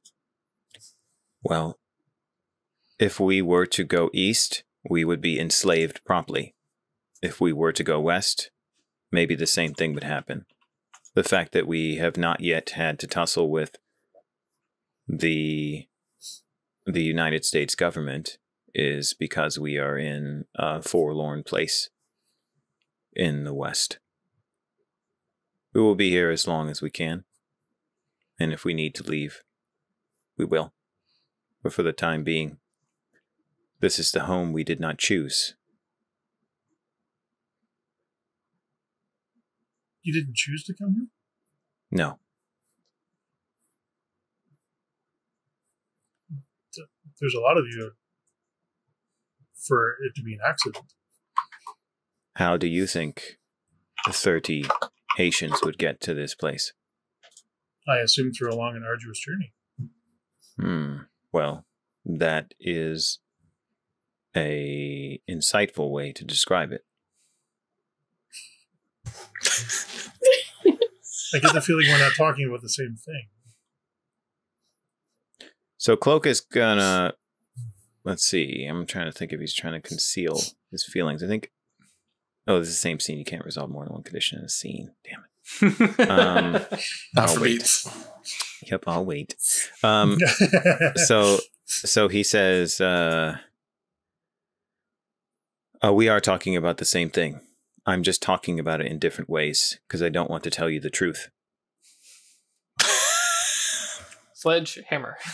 I appreciate your candor. And I don't mean to pry. No Imagine offense both taken. of you are having this conversation in broken English now that I'm thinking about it. Cloak also speaks Spanish, Oh, okay. Cool. Oh, which would probably be easier for him. it would have been easier for Theo too. Yep. Yeah. I'm not. I am one to respect people's boundaries. Forgive me if I was prying. No forgiveness necessary. No apology needed. Boundaries are figments. They can protect us. They can also hold us down. Sure. We allow chains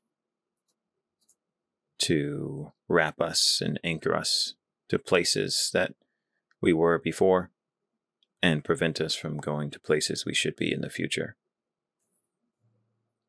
I just state my feelings openly because I am not good at doing it any other way.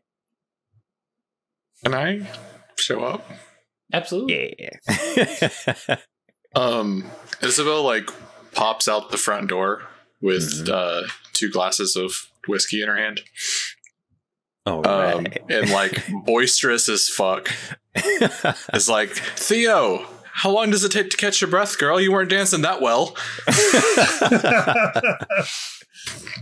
And then like is like in the middle of like turning the corner to like hey, a shot before we go back in. Otherwise, and like she's in the middle of like halfway through the sentence of, if you want me to earn all the tips tonight, that's fine. But and then like stops and is like, everything okay? Yes. Everything's fine. We were just discussing the fact that we have pain in common in our past.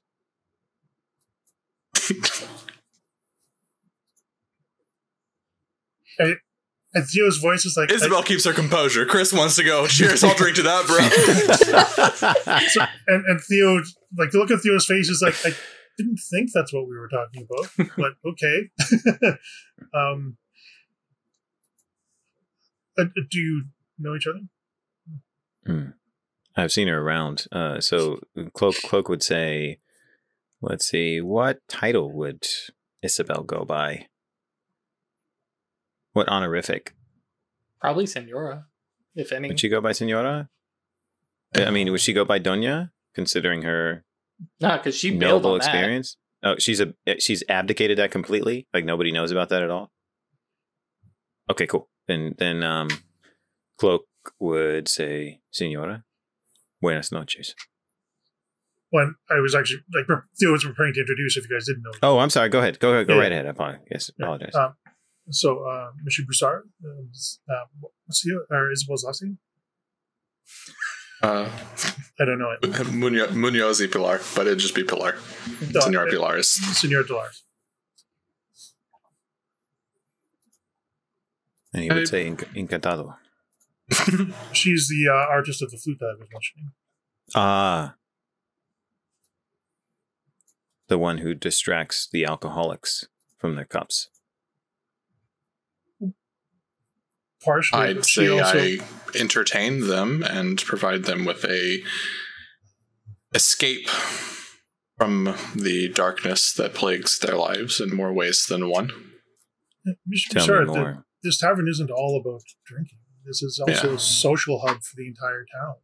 Like there are people that the come social here hub, right? Yeah, there are people that come here that don't drink. There are people that are here to socialize and to see each other and be seen. And sometimes they come just for entertainment, to be to enjoy the pleasure of a song well sung or music well played. And I will believe you. Thank you. A thing I think we should point out, and y'all can feel free to correct me, especially you history nerds. Most everybody probably drinks beer because drinking water is kind of an iffy proposition. Mm-hmm.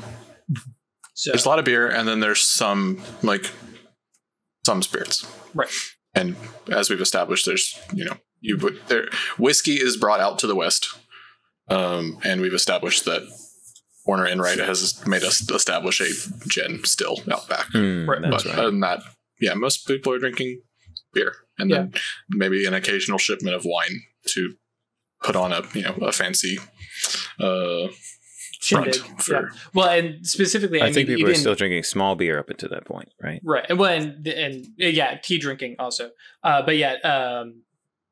Specifically just because of like people don't drink water normally, like even at home, like it's kind of iffy unless I'm completely off, because it's usually water still pretty. I think people drink boiled water. Yeah, you'd have your wells. Yeah, that's true. Yeah, that's right. The wells. Very good point. Yep. Anyways. But you're not like hydrating a lot and whatnot. Cloak would say, I should state what I mean differently. I think it is good for there to be a distraction from indulgence and obsession, because it can lead to people being violent when that is not good for them or others.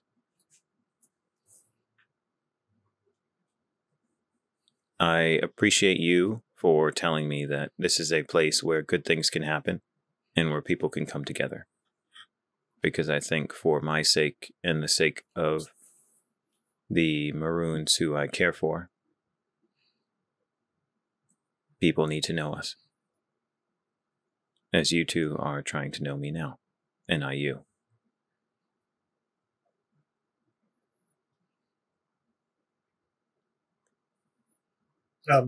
Theo's kind of parsing that. Is not quite sure how to respond. It's definitely a little above Isabel's head. Not that she's like, she just doesn't normally think on that level, right? Mm-hmm. So to distract instincts and stuff like that. But yeah, I mean, that makes all sense, I guess. So to distract from the silence, she'll reach out for that glass that Isabel's holding. Yeah. Finally. You don't mind if I... And looks to... And tosses it back. All right, you're ready for another song, I suppose? Something like that. All right. Cloak says, "Thank you both for talking to me." And he reaches out his hands. Yeah, sure. Nice to finally speak with you. We're sorry. All right. It's time. Cast and no nature. There's going to be some paradox here. Mm-hmm. Increased scale. Yep. Exactly. So I need 3 reach. Or just take a -2. What do you say? Or just take a -2 to your roll.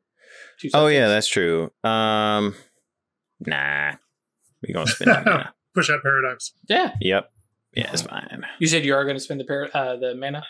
Yeah. Okay, so it'll just be a chance die. Penalties Cool. increase potency. Don't need that. Duration. Penalties increase scale. Nope. That's Bonus not a from thing. Yantra 1. What? What is that thing? Oh, you just... Roll 1d110. Oh, that's funny. Yeah. Perfect. Oh, yeah, that's great. So I have a dramatic Yes! failure on the paradox roll. Yes. Give me that. What is that? That's a good result. I'm trying to remember what it is. Go ahead and do your thingy. I'll pull it up. Figure out what cool. it is. Yeah, it's a good thing. It's a real good Generate thing. one less paradox the next time in the scene. Something like that. You might get a condition. I can't remember what it is. No, you Willpower. don't generate paradox and you get a willpower back.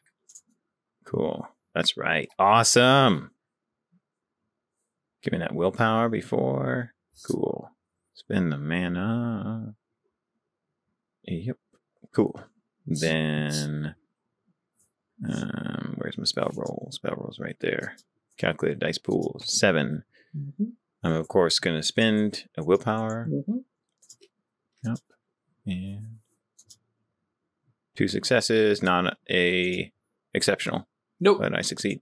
And So immediately your guys' peripheral mage sight goes up probably, and you know, feel free to correct me, Ralph, but as soon as they touch your hands, yeah. Oh, yeah. Yeah. Yeah. So yeah. I think we can resolve Ralph's spell first, but there's definitely going to be some other stuff going on immediately. Absolutely. Makes sense to me. All right. And I'm trying to remember. Did they only experience immediate nimbus?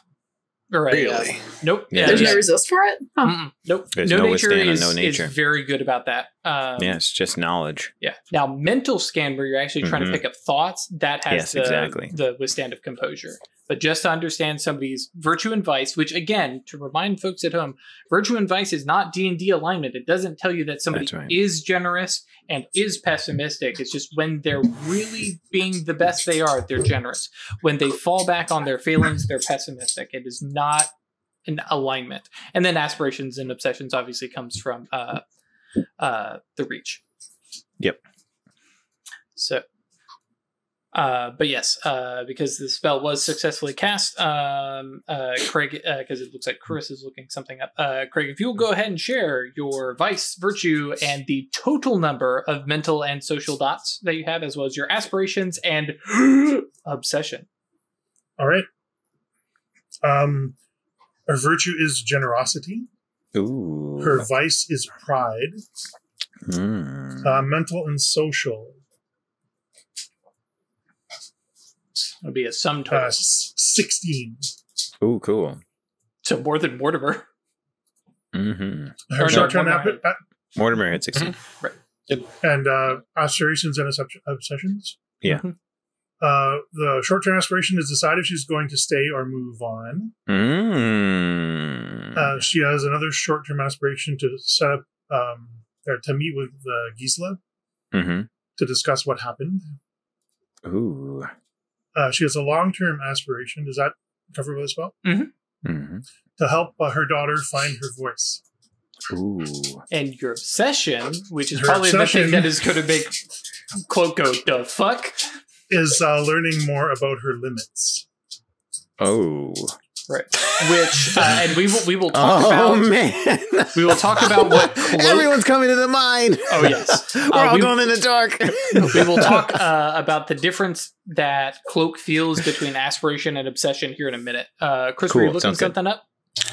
I was trying to see if I'd ever written down what I was going to change my virtue to. I don't remember what we ended up coming up with. We had talked I know about. we shortened it to Reverend, and then I don't remember what we talked about changing it to. And this is, of course, not something that I'm we like did. kicking myself Right, because remember we had the because it conversation. was just a voice chat.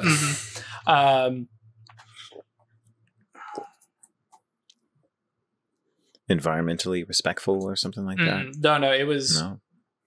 We moved away from that and went to something that's okay. more broadly accessible. Makes sense. Shoot. We'll leave figure it out later. But yes, because fortunately, rolling for someone towards somebody's virtue actually doesn't get you anything. Now, rolling towards their Vice is manipulative. Ooh. I have a lot of out of character aspirations. right. So I did have one that was which I ticked off was cast a spell in front of one of the other mages. I think between that and my long term aspiration would just be they would kind of sum up as find others like me. Oh, because my actual written down thing is formalize a cabal or order with the other mages. Yeah. The other short term is take something using my wits. And obsession is establish myself as part of a spirit court. Which probably translates real weird and Ungan Cloak's head. Awesome. And then Theo's casting a spell, so we'll come to that. The one thing I want to know, and to kind of flavor it, obviously, is as Cloak looks at these chains, right? We've discussed that the no nature, he sees them as these chains, that they are, these things that are pulling and tugging and stuff like that. But in my head, and feel free to play with this, that obsession chain looks less like a chain, and while it's still this connection to them, I feel like it's the rope reaching into the well kind of thing, the thing that they're pulling on to pull themselves out and away from the things that are holding them down. It's definitely something that is, it's tied around their waist. It's still tugging on them and pulling them, but it feels like it's drawing them up out of the mire, so to speak.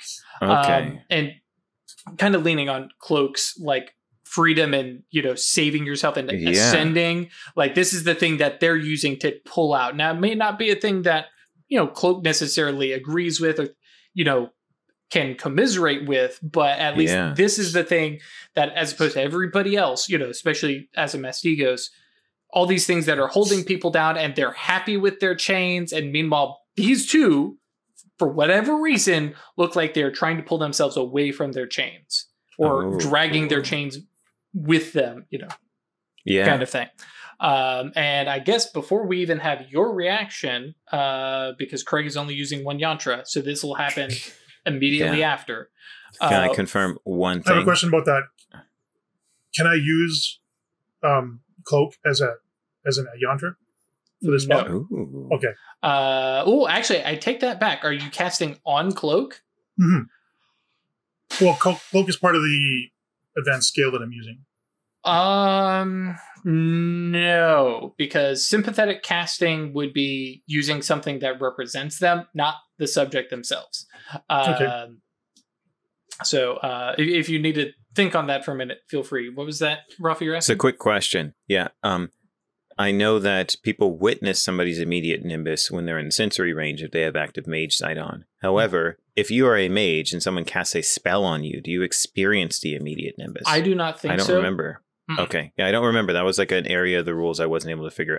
Still haven't been able to figure out for a while. So no, unless you actually have your eyes open for it, or you intentionally flare it. Yep. Gotcha. Cool. Sounds good. All right. So as she's holding one hand, her other hand is going to slip into her pocket, and she has a lead coin in her pocket. Cool. And she'll use that as her yantra. Sure, I like it. And what are you casting, real quick? I am casting soul marks. Sure. Yeah. Yep. Yeah. All right, so episode 2, we're going to figure everybody out. Well, so much for my long term. Oh, you guys are going to dance around each other. Nah, fuck it. We're going to do it in 2 episodes. We're too curious. Everybody's throwing spells all over the place. It's going to happen. Cloak wants to know everyone's nature. So I added 2 for 2 potency. 1 is 4. Mm-hmm. So I think that's 3 dice. With a willpower? 3, yeah. Mm-hmm. Mm-hmm. And just to be clear on... Come on, baby. Perfect. Yeah. And yeah, never mind. I don't care anymore. I was going to ask what the reach was, but yeah. Instant was 1. Instant cast and advanced advanced scale. Right. Okay. Yep. I will take a dramatic failure on that. Ooh. Right. Chris, go ahead. What are you asking? I was going to just narrate my reaction, but heck yeah. Go ahead with Craig's stuff. Yeah. So obviously, the spell does not work. And the condition. I'm going to put this at a actually similar to, but not quite the same, to Cloak's open book condition.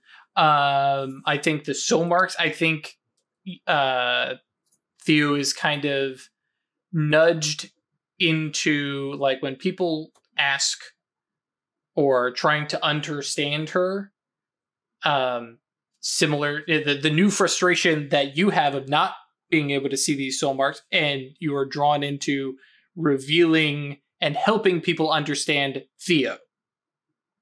And so kind of in a way showing her soul marks. Now, of course, this is a condition, so you can do it at your leisure. But yeah, somebody is trying to understand Theo rather than necessarily being guarded or secretive. Clear the condition to resolve the condition to kind of help them understand you. Okay. So, Chris, yes, the reaction there. Yeah, I think there's going to be a Spider-Man moment. Yes. No, I have the idea of Isabel rolling up a mask, but never mind. I was going to say, I think Isabel I think she has a good feeling about what just happened, Mm-hmm. but I don't think she investigates it at this moment. Okay. Touches hands, has that tingly feeling. Mm-hmm. Specifically because I know that I have to touch things or have to push to do them, to not touch things, to cast on them. So yeah, it's just it's that bit of composure, and I am going to kind of double back on the convincing Jean-Paul to come around and to bring some of his folks around, that they'd be welcome here.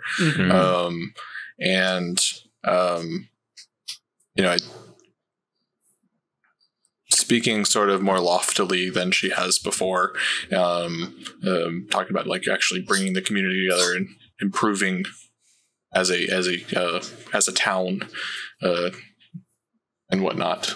That's what she thinks that he wants to hear, right? And so I'm leaning on my sympathetic merit. Okay. Which you could remind everybody at home what it does.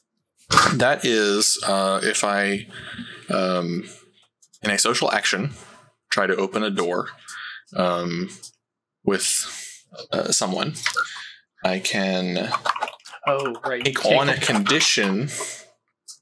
At the beginning of a social maneuvering attempt, you may choose to accept a condition such as leverage, swooning, or vulnerable in order to immediately eliminate 2 of the subject's doors. Gotcha. Okay, cool. Oh boy. Okay, juggling a whole lot of stuff. How you doing over there, Ash? Okay. So how do I want to do this? Well, real quick, let's define what set of doors you're wanting to open for Cloak. Huh? And then we'll jump over to Cloak's reaction after casting the spell. I think it's convincing him to have the Maroons open up to the town a little bit more. Okay. So, because I wanted to clarify if it was getting the Maroons to come down or seeing the tavern as a more positive thing than he is. So we're more on, hey, no, bring your friends down. Okay, cool. All right. Which, rolling dice, opening doors. Leveraged is nice. Chris will be the one, I think, who picks the condition, I believe. Yeah, I know. Okay. I just mean, I don't know if he wants to be in love with Cloak right now. Yeah. That's all. Well, vulnerable. He can choose whatever he wants. Yeah. And while Chris is picking that up, we need to determine how many doors Cloak has. Which Cloak has 4 default doors because his resolve and composure are both 4. Okay. Cool. Because where is that's opening doors? I don't want that number of doors. Yeah. Yep. Is the lower of it won't be a breaking point or active hubris. And I don't think it gets in the way of an aspiration or obsession. And it's not against Cloak's virtue. Nope. Okay, cool. His virtue is protective. So, let's see. Ralph wants to lean into this because, Ralph wants there to be much more harmony in the town. Sure. He's quite protective of the Maroons. Good. Okay. All right, cool. I think and it's because it's the sympathetic merit, right? It's exposing yourself a little bit more than you normally would. Mm-hmm. And I think there's something about the way that Isabel talks about this, that there's this extra bit of wistfulness and longing, and I think Cloak probably picks up on that pretty easily. Okay. Yeah, we'll go with leveraged. Okay. Well, then you have an idea. There's a lever you could push on for that later. Cool. So, considering Cloak likes to press levers, break chains, once that happens, right? Cloak then looks Isabel in the eyes and says, considering, I want to role play this, leaning on the virtue of protective, he says, the safety and comfort of the people in my care matter a lot to me. So, if you are willing to come and make the invitation to them yourself, I will endorse it.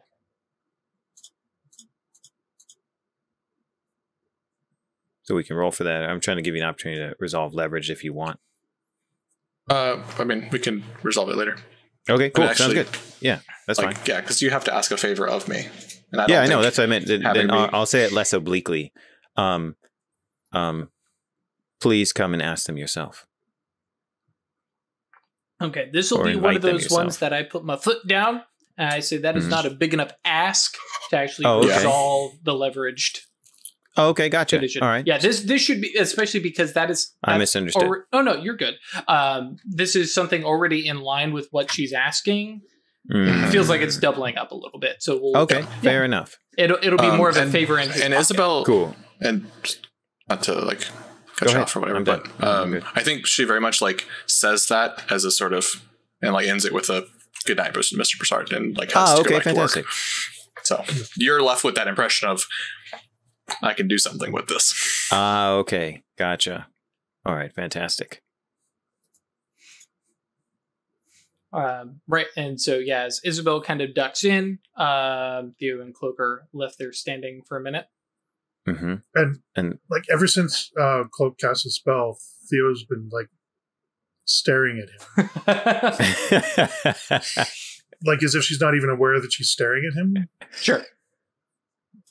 Gloke says, I know a lot about learning limits.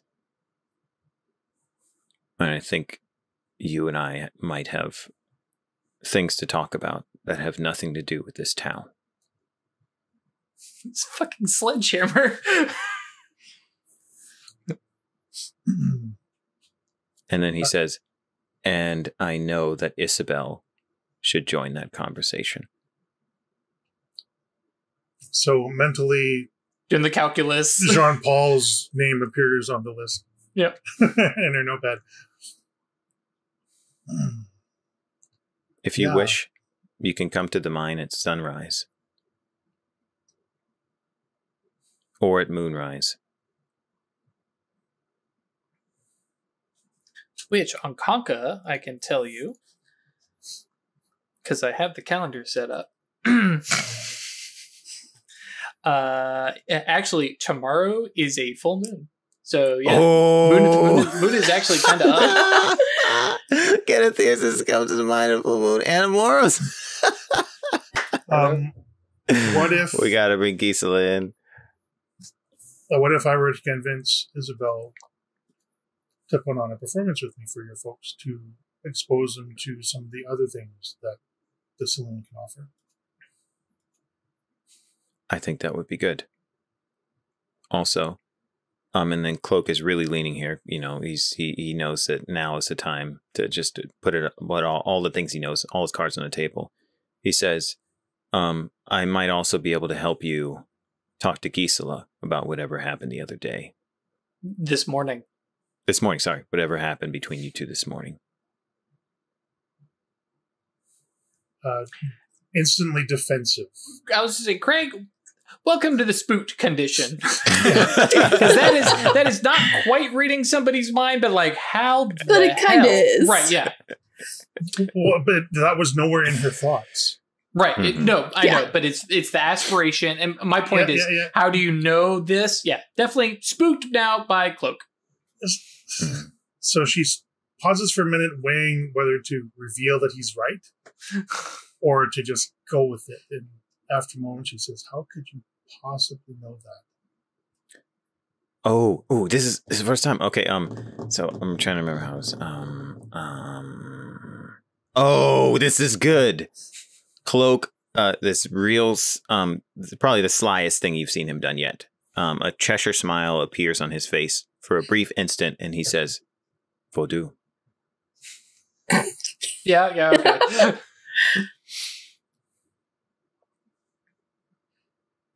I'll talk to Isabel and we'll see if we're there tomorrow. It's up to you. I'm not going anywhere. And your limits won't go anywhere until you make the right choice. No, that's not it's an actual like sledgehammer or like jackhammer now. He's like, oh, okay, sure. Fair enough. Yeah, no, that's he's not trying to prolong the conversation. Mm-hmm. Just I think that probably seems like the end of the scene. Yeah, Theo would go in and have another quick drink before like in a give me a drink sort of way. Right. Cool. Because hi, Ash. Well, but just to very quickly, Cloak heads into the tavern to sit, or goes, okay, I've talked to like a bunch of people and I'm going to head back. I think it would probably be, well, he'll go in. He came here to talk to people. Yeah. He might stay out and see the horses a little bit. That's what Right. he'll do. He'll spend 15, 20 minutes caring for the horses and any dogs that are around, and then he'll go in the tavern. Any interaction, kind of normal chat. Okay. Cool. So Gisela, because this afternoon you'd done the tarot and gone, oh yes, this stuff is dangerous. Go ahead. I'm going to do something stupid because I looked up how you resolve the spooked condition. Yes. And basically in her head, she's connecting this weird, possibly dangerous stuff with our new out of town guests.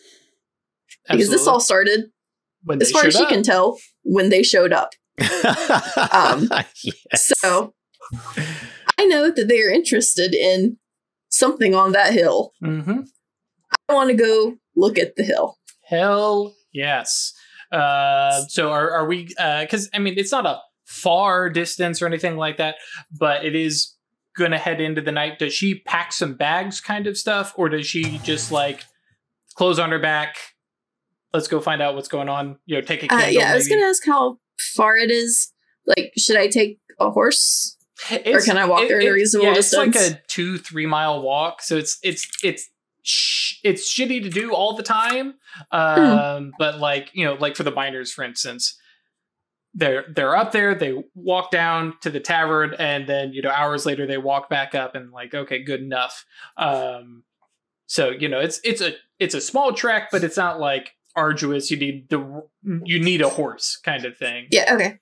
In that case, yeah, I'm just gonna start going. Like, I'm trying to think of what supplies I might take to go investigate a hill, but like probably some of the various occult stuff that she's collected, the hagstone, little bits and bobs that I've got for investigating, warding off spirits, whatever. Yeah.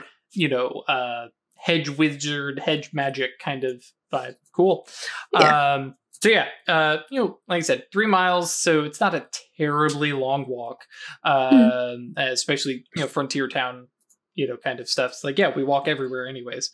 But yes, you get to the top, and thank you, chat. No, it is not a terrible time to find out that the hills are alive, either in the movie or with music. But yeah, you make your way up to that particular ridge line, because, you know, he pointed at a hilltop, but where exactly is kind of, you know, vague.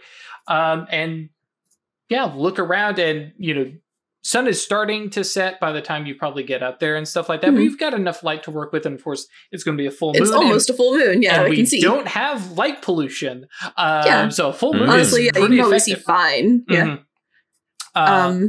But yeah, initial like glance, like, yeah, there's nothing up here. You're up above the mine. You can kind of look down and see where stuff is working, you know, where Dad works, you know, kind of stuff. You're familiar with the mines, but you are definitely up higher on top of it. Okay. I want to turn on Mage Sight in the ground, see if I can find anything with this. Sure. Yeah, so initially, with Fate and Time, actually with Fate and Time, nothing seems out of the ordinary. You don't see anything bizarre. But as... I have the merit Eye for the Strange. Aha. Well, Which, go ahead if you got it. Yeah. Yeah. Roll intelligence and composure to identify evidence of supernatural involvement. Gotcha. Right. Which is more for like an after the fact. Yeah, like if I find a problem investigating it, but right. That said, go ahead and, because this is what she's up there for, so go ahead and roll it. And composure.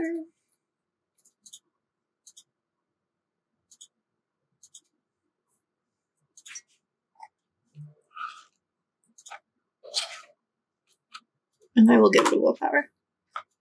I will find 5 successes. Oh, yeah. Awesome. Okay, so exceptional success. Get that condition. There's, you know, yeah, that's actually true. We can talk about it right now. It is a intelligence plus composure, so it doesn't have a particular skill tied to it, but you can apply a condition either to yourself or, well, yeah, I guess really you can't apply it to the area. Well, actually, I guess I could. Well, no, that would be dumb. Yeah, you can apply it to yourself. I think in this case, informed kind of makes sense. And I imagine, especially putting the willpower into it and considering the background of what's going on, and go ahead and mark off spooked, because Resolved. At this point, you went from spooked to I know everything about this absolutely barren hilltop. There's grass growing here. There's, you know, some rocky terrain. and you go over it fine-tooth comb. Sun sets, moon is coming up, and it's a little harder to see, but again, it's nearly a full moon, so you're not about to roll your ankle or anything like that. And going through, and there is nothing significant up here, at least as far as you are aware. Nothing has happened, so they're not here investigating something that's already happened here.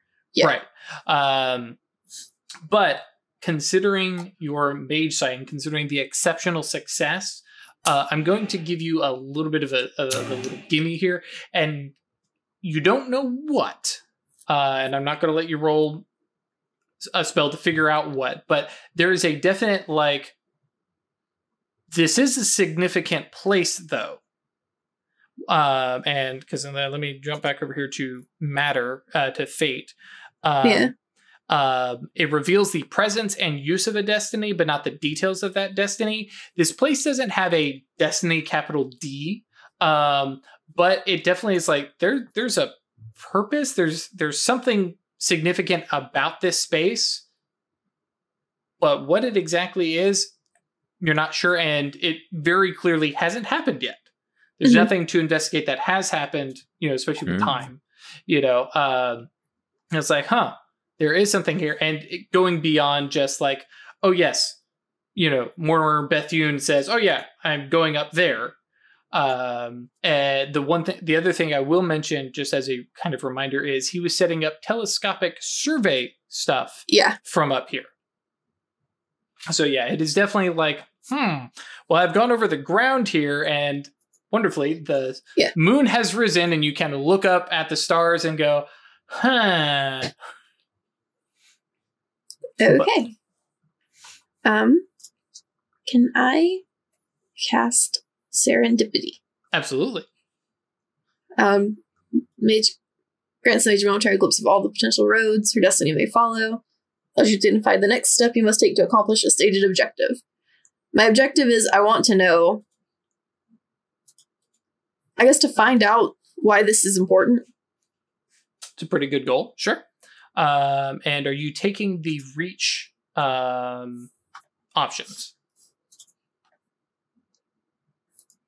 That first reach one specifically is very, very good. The second one is way good, but obviously costs a lot of reach. Yeah, so if I do it with just one reach, I need one for instant. Is that the only other reach I need to get that +1? Correct, because you... because it's basically just a thing now. Now, the biggest difference is for the duration of the spell. Okay. Actually, yes, because the duration would have to continue. Hang on, let me reread this. It's been a while since weird casting. Yeah. If you want to use the benefit. It affects a number of rolls no greater than the potency of the spell. So I would get 2 rolls. Right, because you have Fate 2. And then, so it would be for the duration of the spell. Okay. Yeah, because when the spell goes away, those rolls would also go away.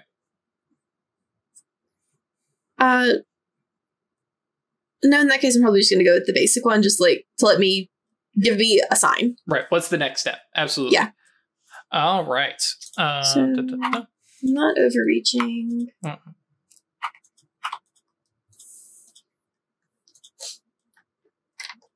And Yantra's trying to think.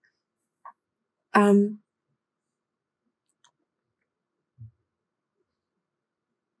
my head, I'm thinking of a pendulum, point me in the direction. Oh, sure. Weird's little dowsing rod. A dowsing rod or a pendulum, which is very clearly point me somewhere. Sure.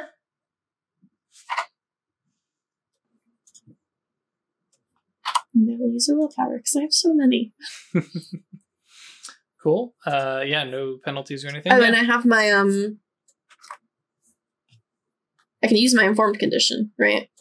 Well, no, that would be resolving 2 things in one scene, and that's not good. Yeah, that's true. You probably don't want to do that anyways. The other thing to remind you, you could totally use 2 yantras. There's no, if you're casting instant, you can still take that one more turn and use like your pendulum and like your hagstone, stuff like that. Just a kind of general reminder for everybody when you're casting instant. In this case, I think you'll be fine with 7. Yeah. Cool. There's the one success. Good enough. So yeah, I think coming up here, investigating, and tapping on the supernal, and just using like, your little show me a thread. Find me What's something else I can follow path? from here. Yeah.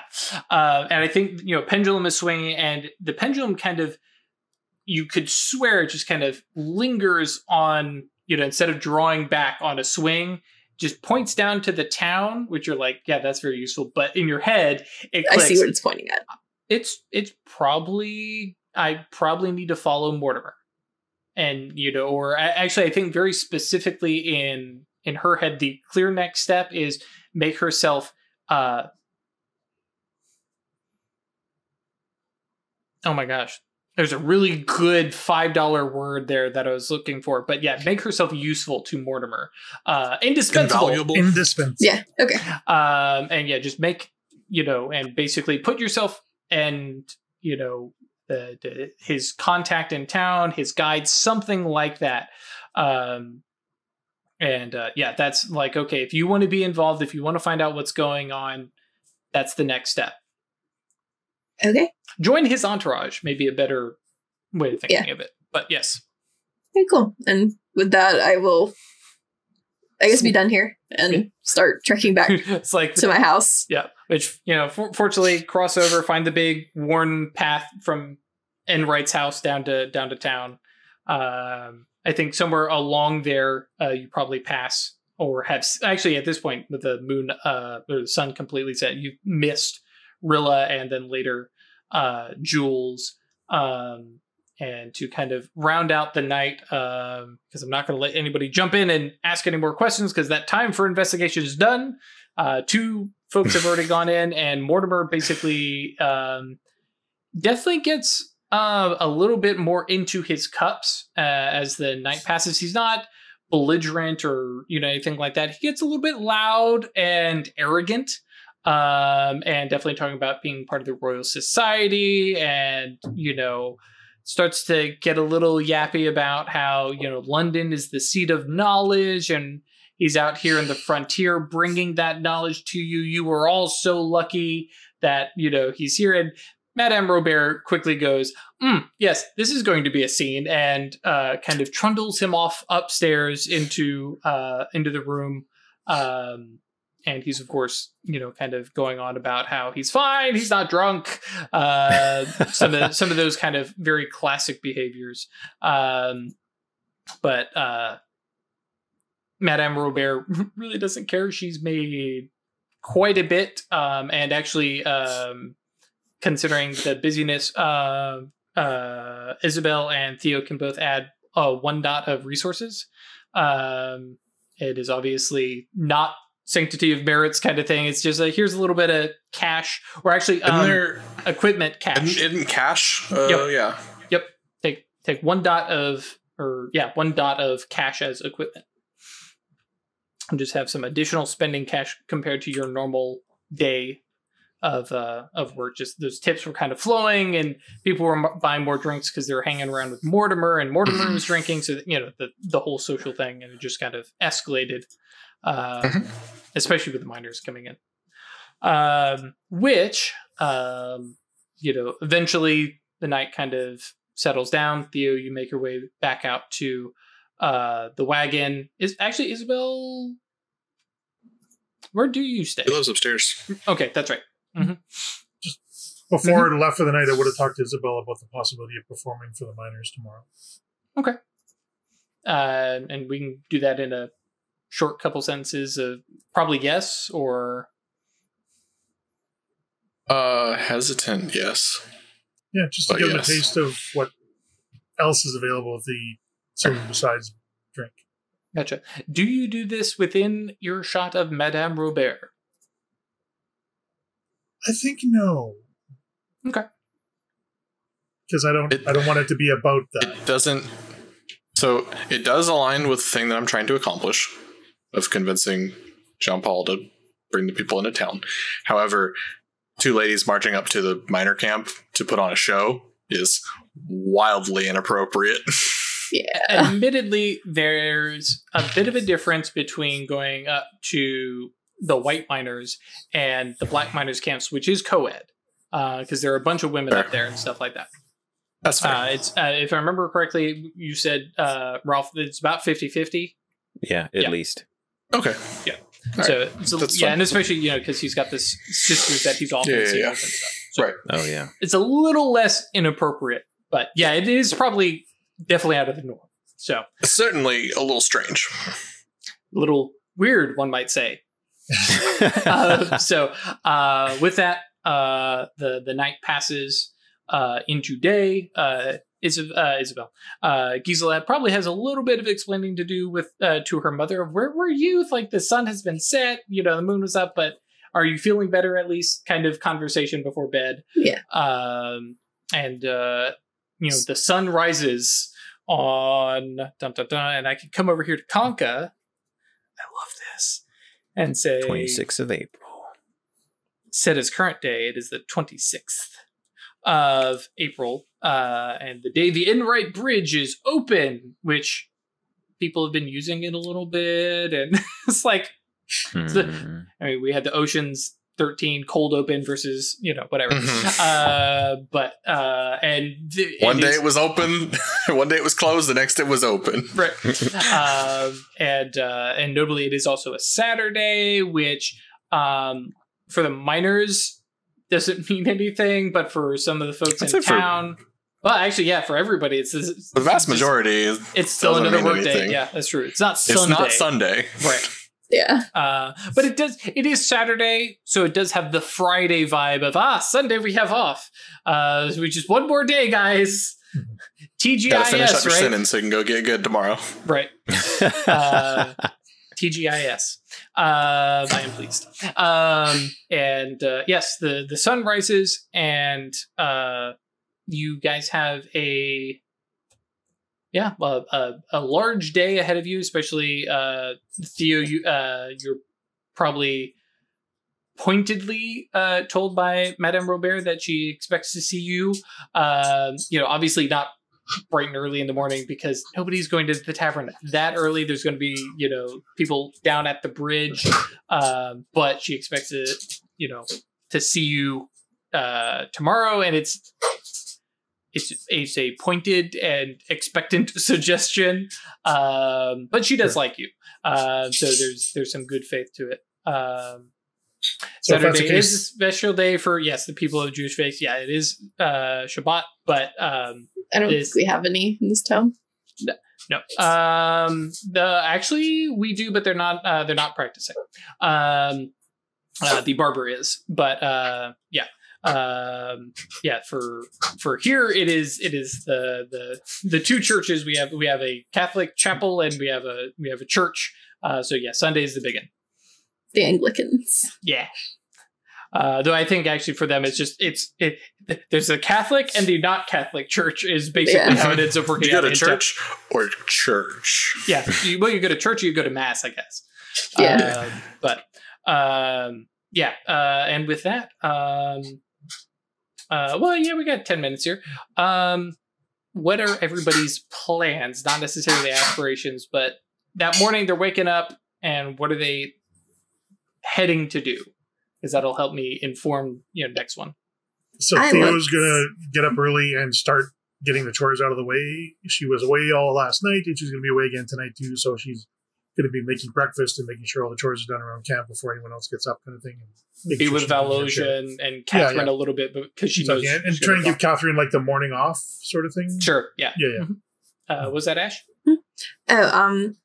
I'm basically going to go directly for my ingratiate yourself with Mortimer thing, and I want to bring them freshly made baked goods and pastries. I'm bringing them breakfast. So you're going to take them. Well, that's cool. Well, I imagine when they're down at the once they're down in town preparing for the I guess ribbon cutting or whatever.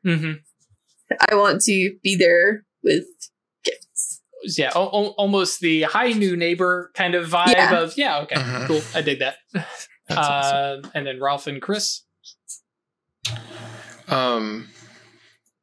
So one of the reasons that Isabel doesn't have any resource dots, even though she's got like a job and or like a relatively cheap place to stay and stuff like that, is she pays to have her horse taken care of. Sure.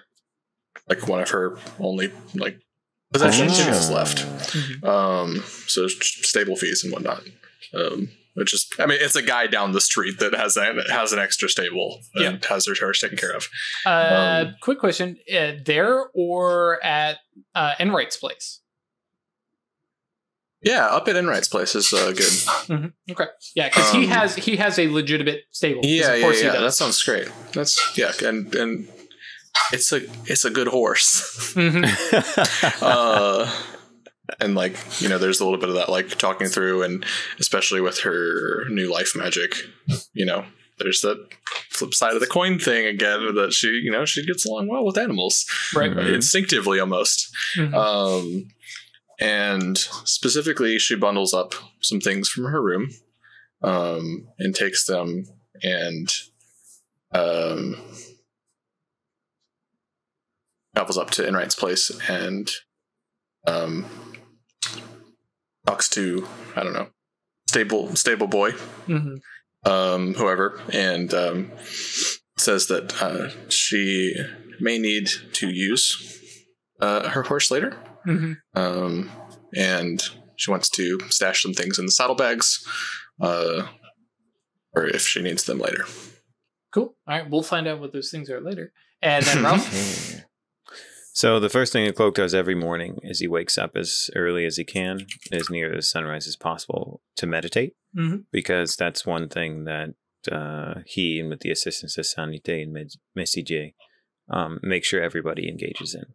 Like, everybody wakes up, they greet the new day, and they try and calm themselves and focus and center themselves for anything that's going to happen.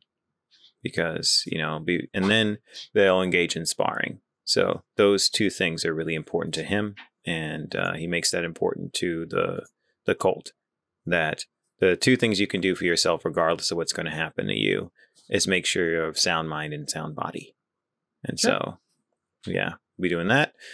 His plans for the day include... Oh, no. We just that first thing, so I know where you... Oh, okay, cool. Yeah. I got you. I know you didn't aspirations, but you asked for plans for the day. So sure, I'll just say that. Yeah. That's it. We'll leave it there. And then one thing to think about, because I'm curious, is do you get everybody up in the morning, including the folks who, you know... Yeah, so no. Yeah, one of those things to figure out. It may just be the start of everybody's shift. We also have a policy where people necessarily cycle between the shifts.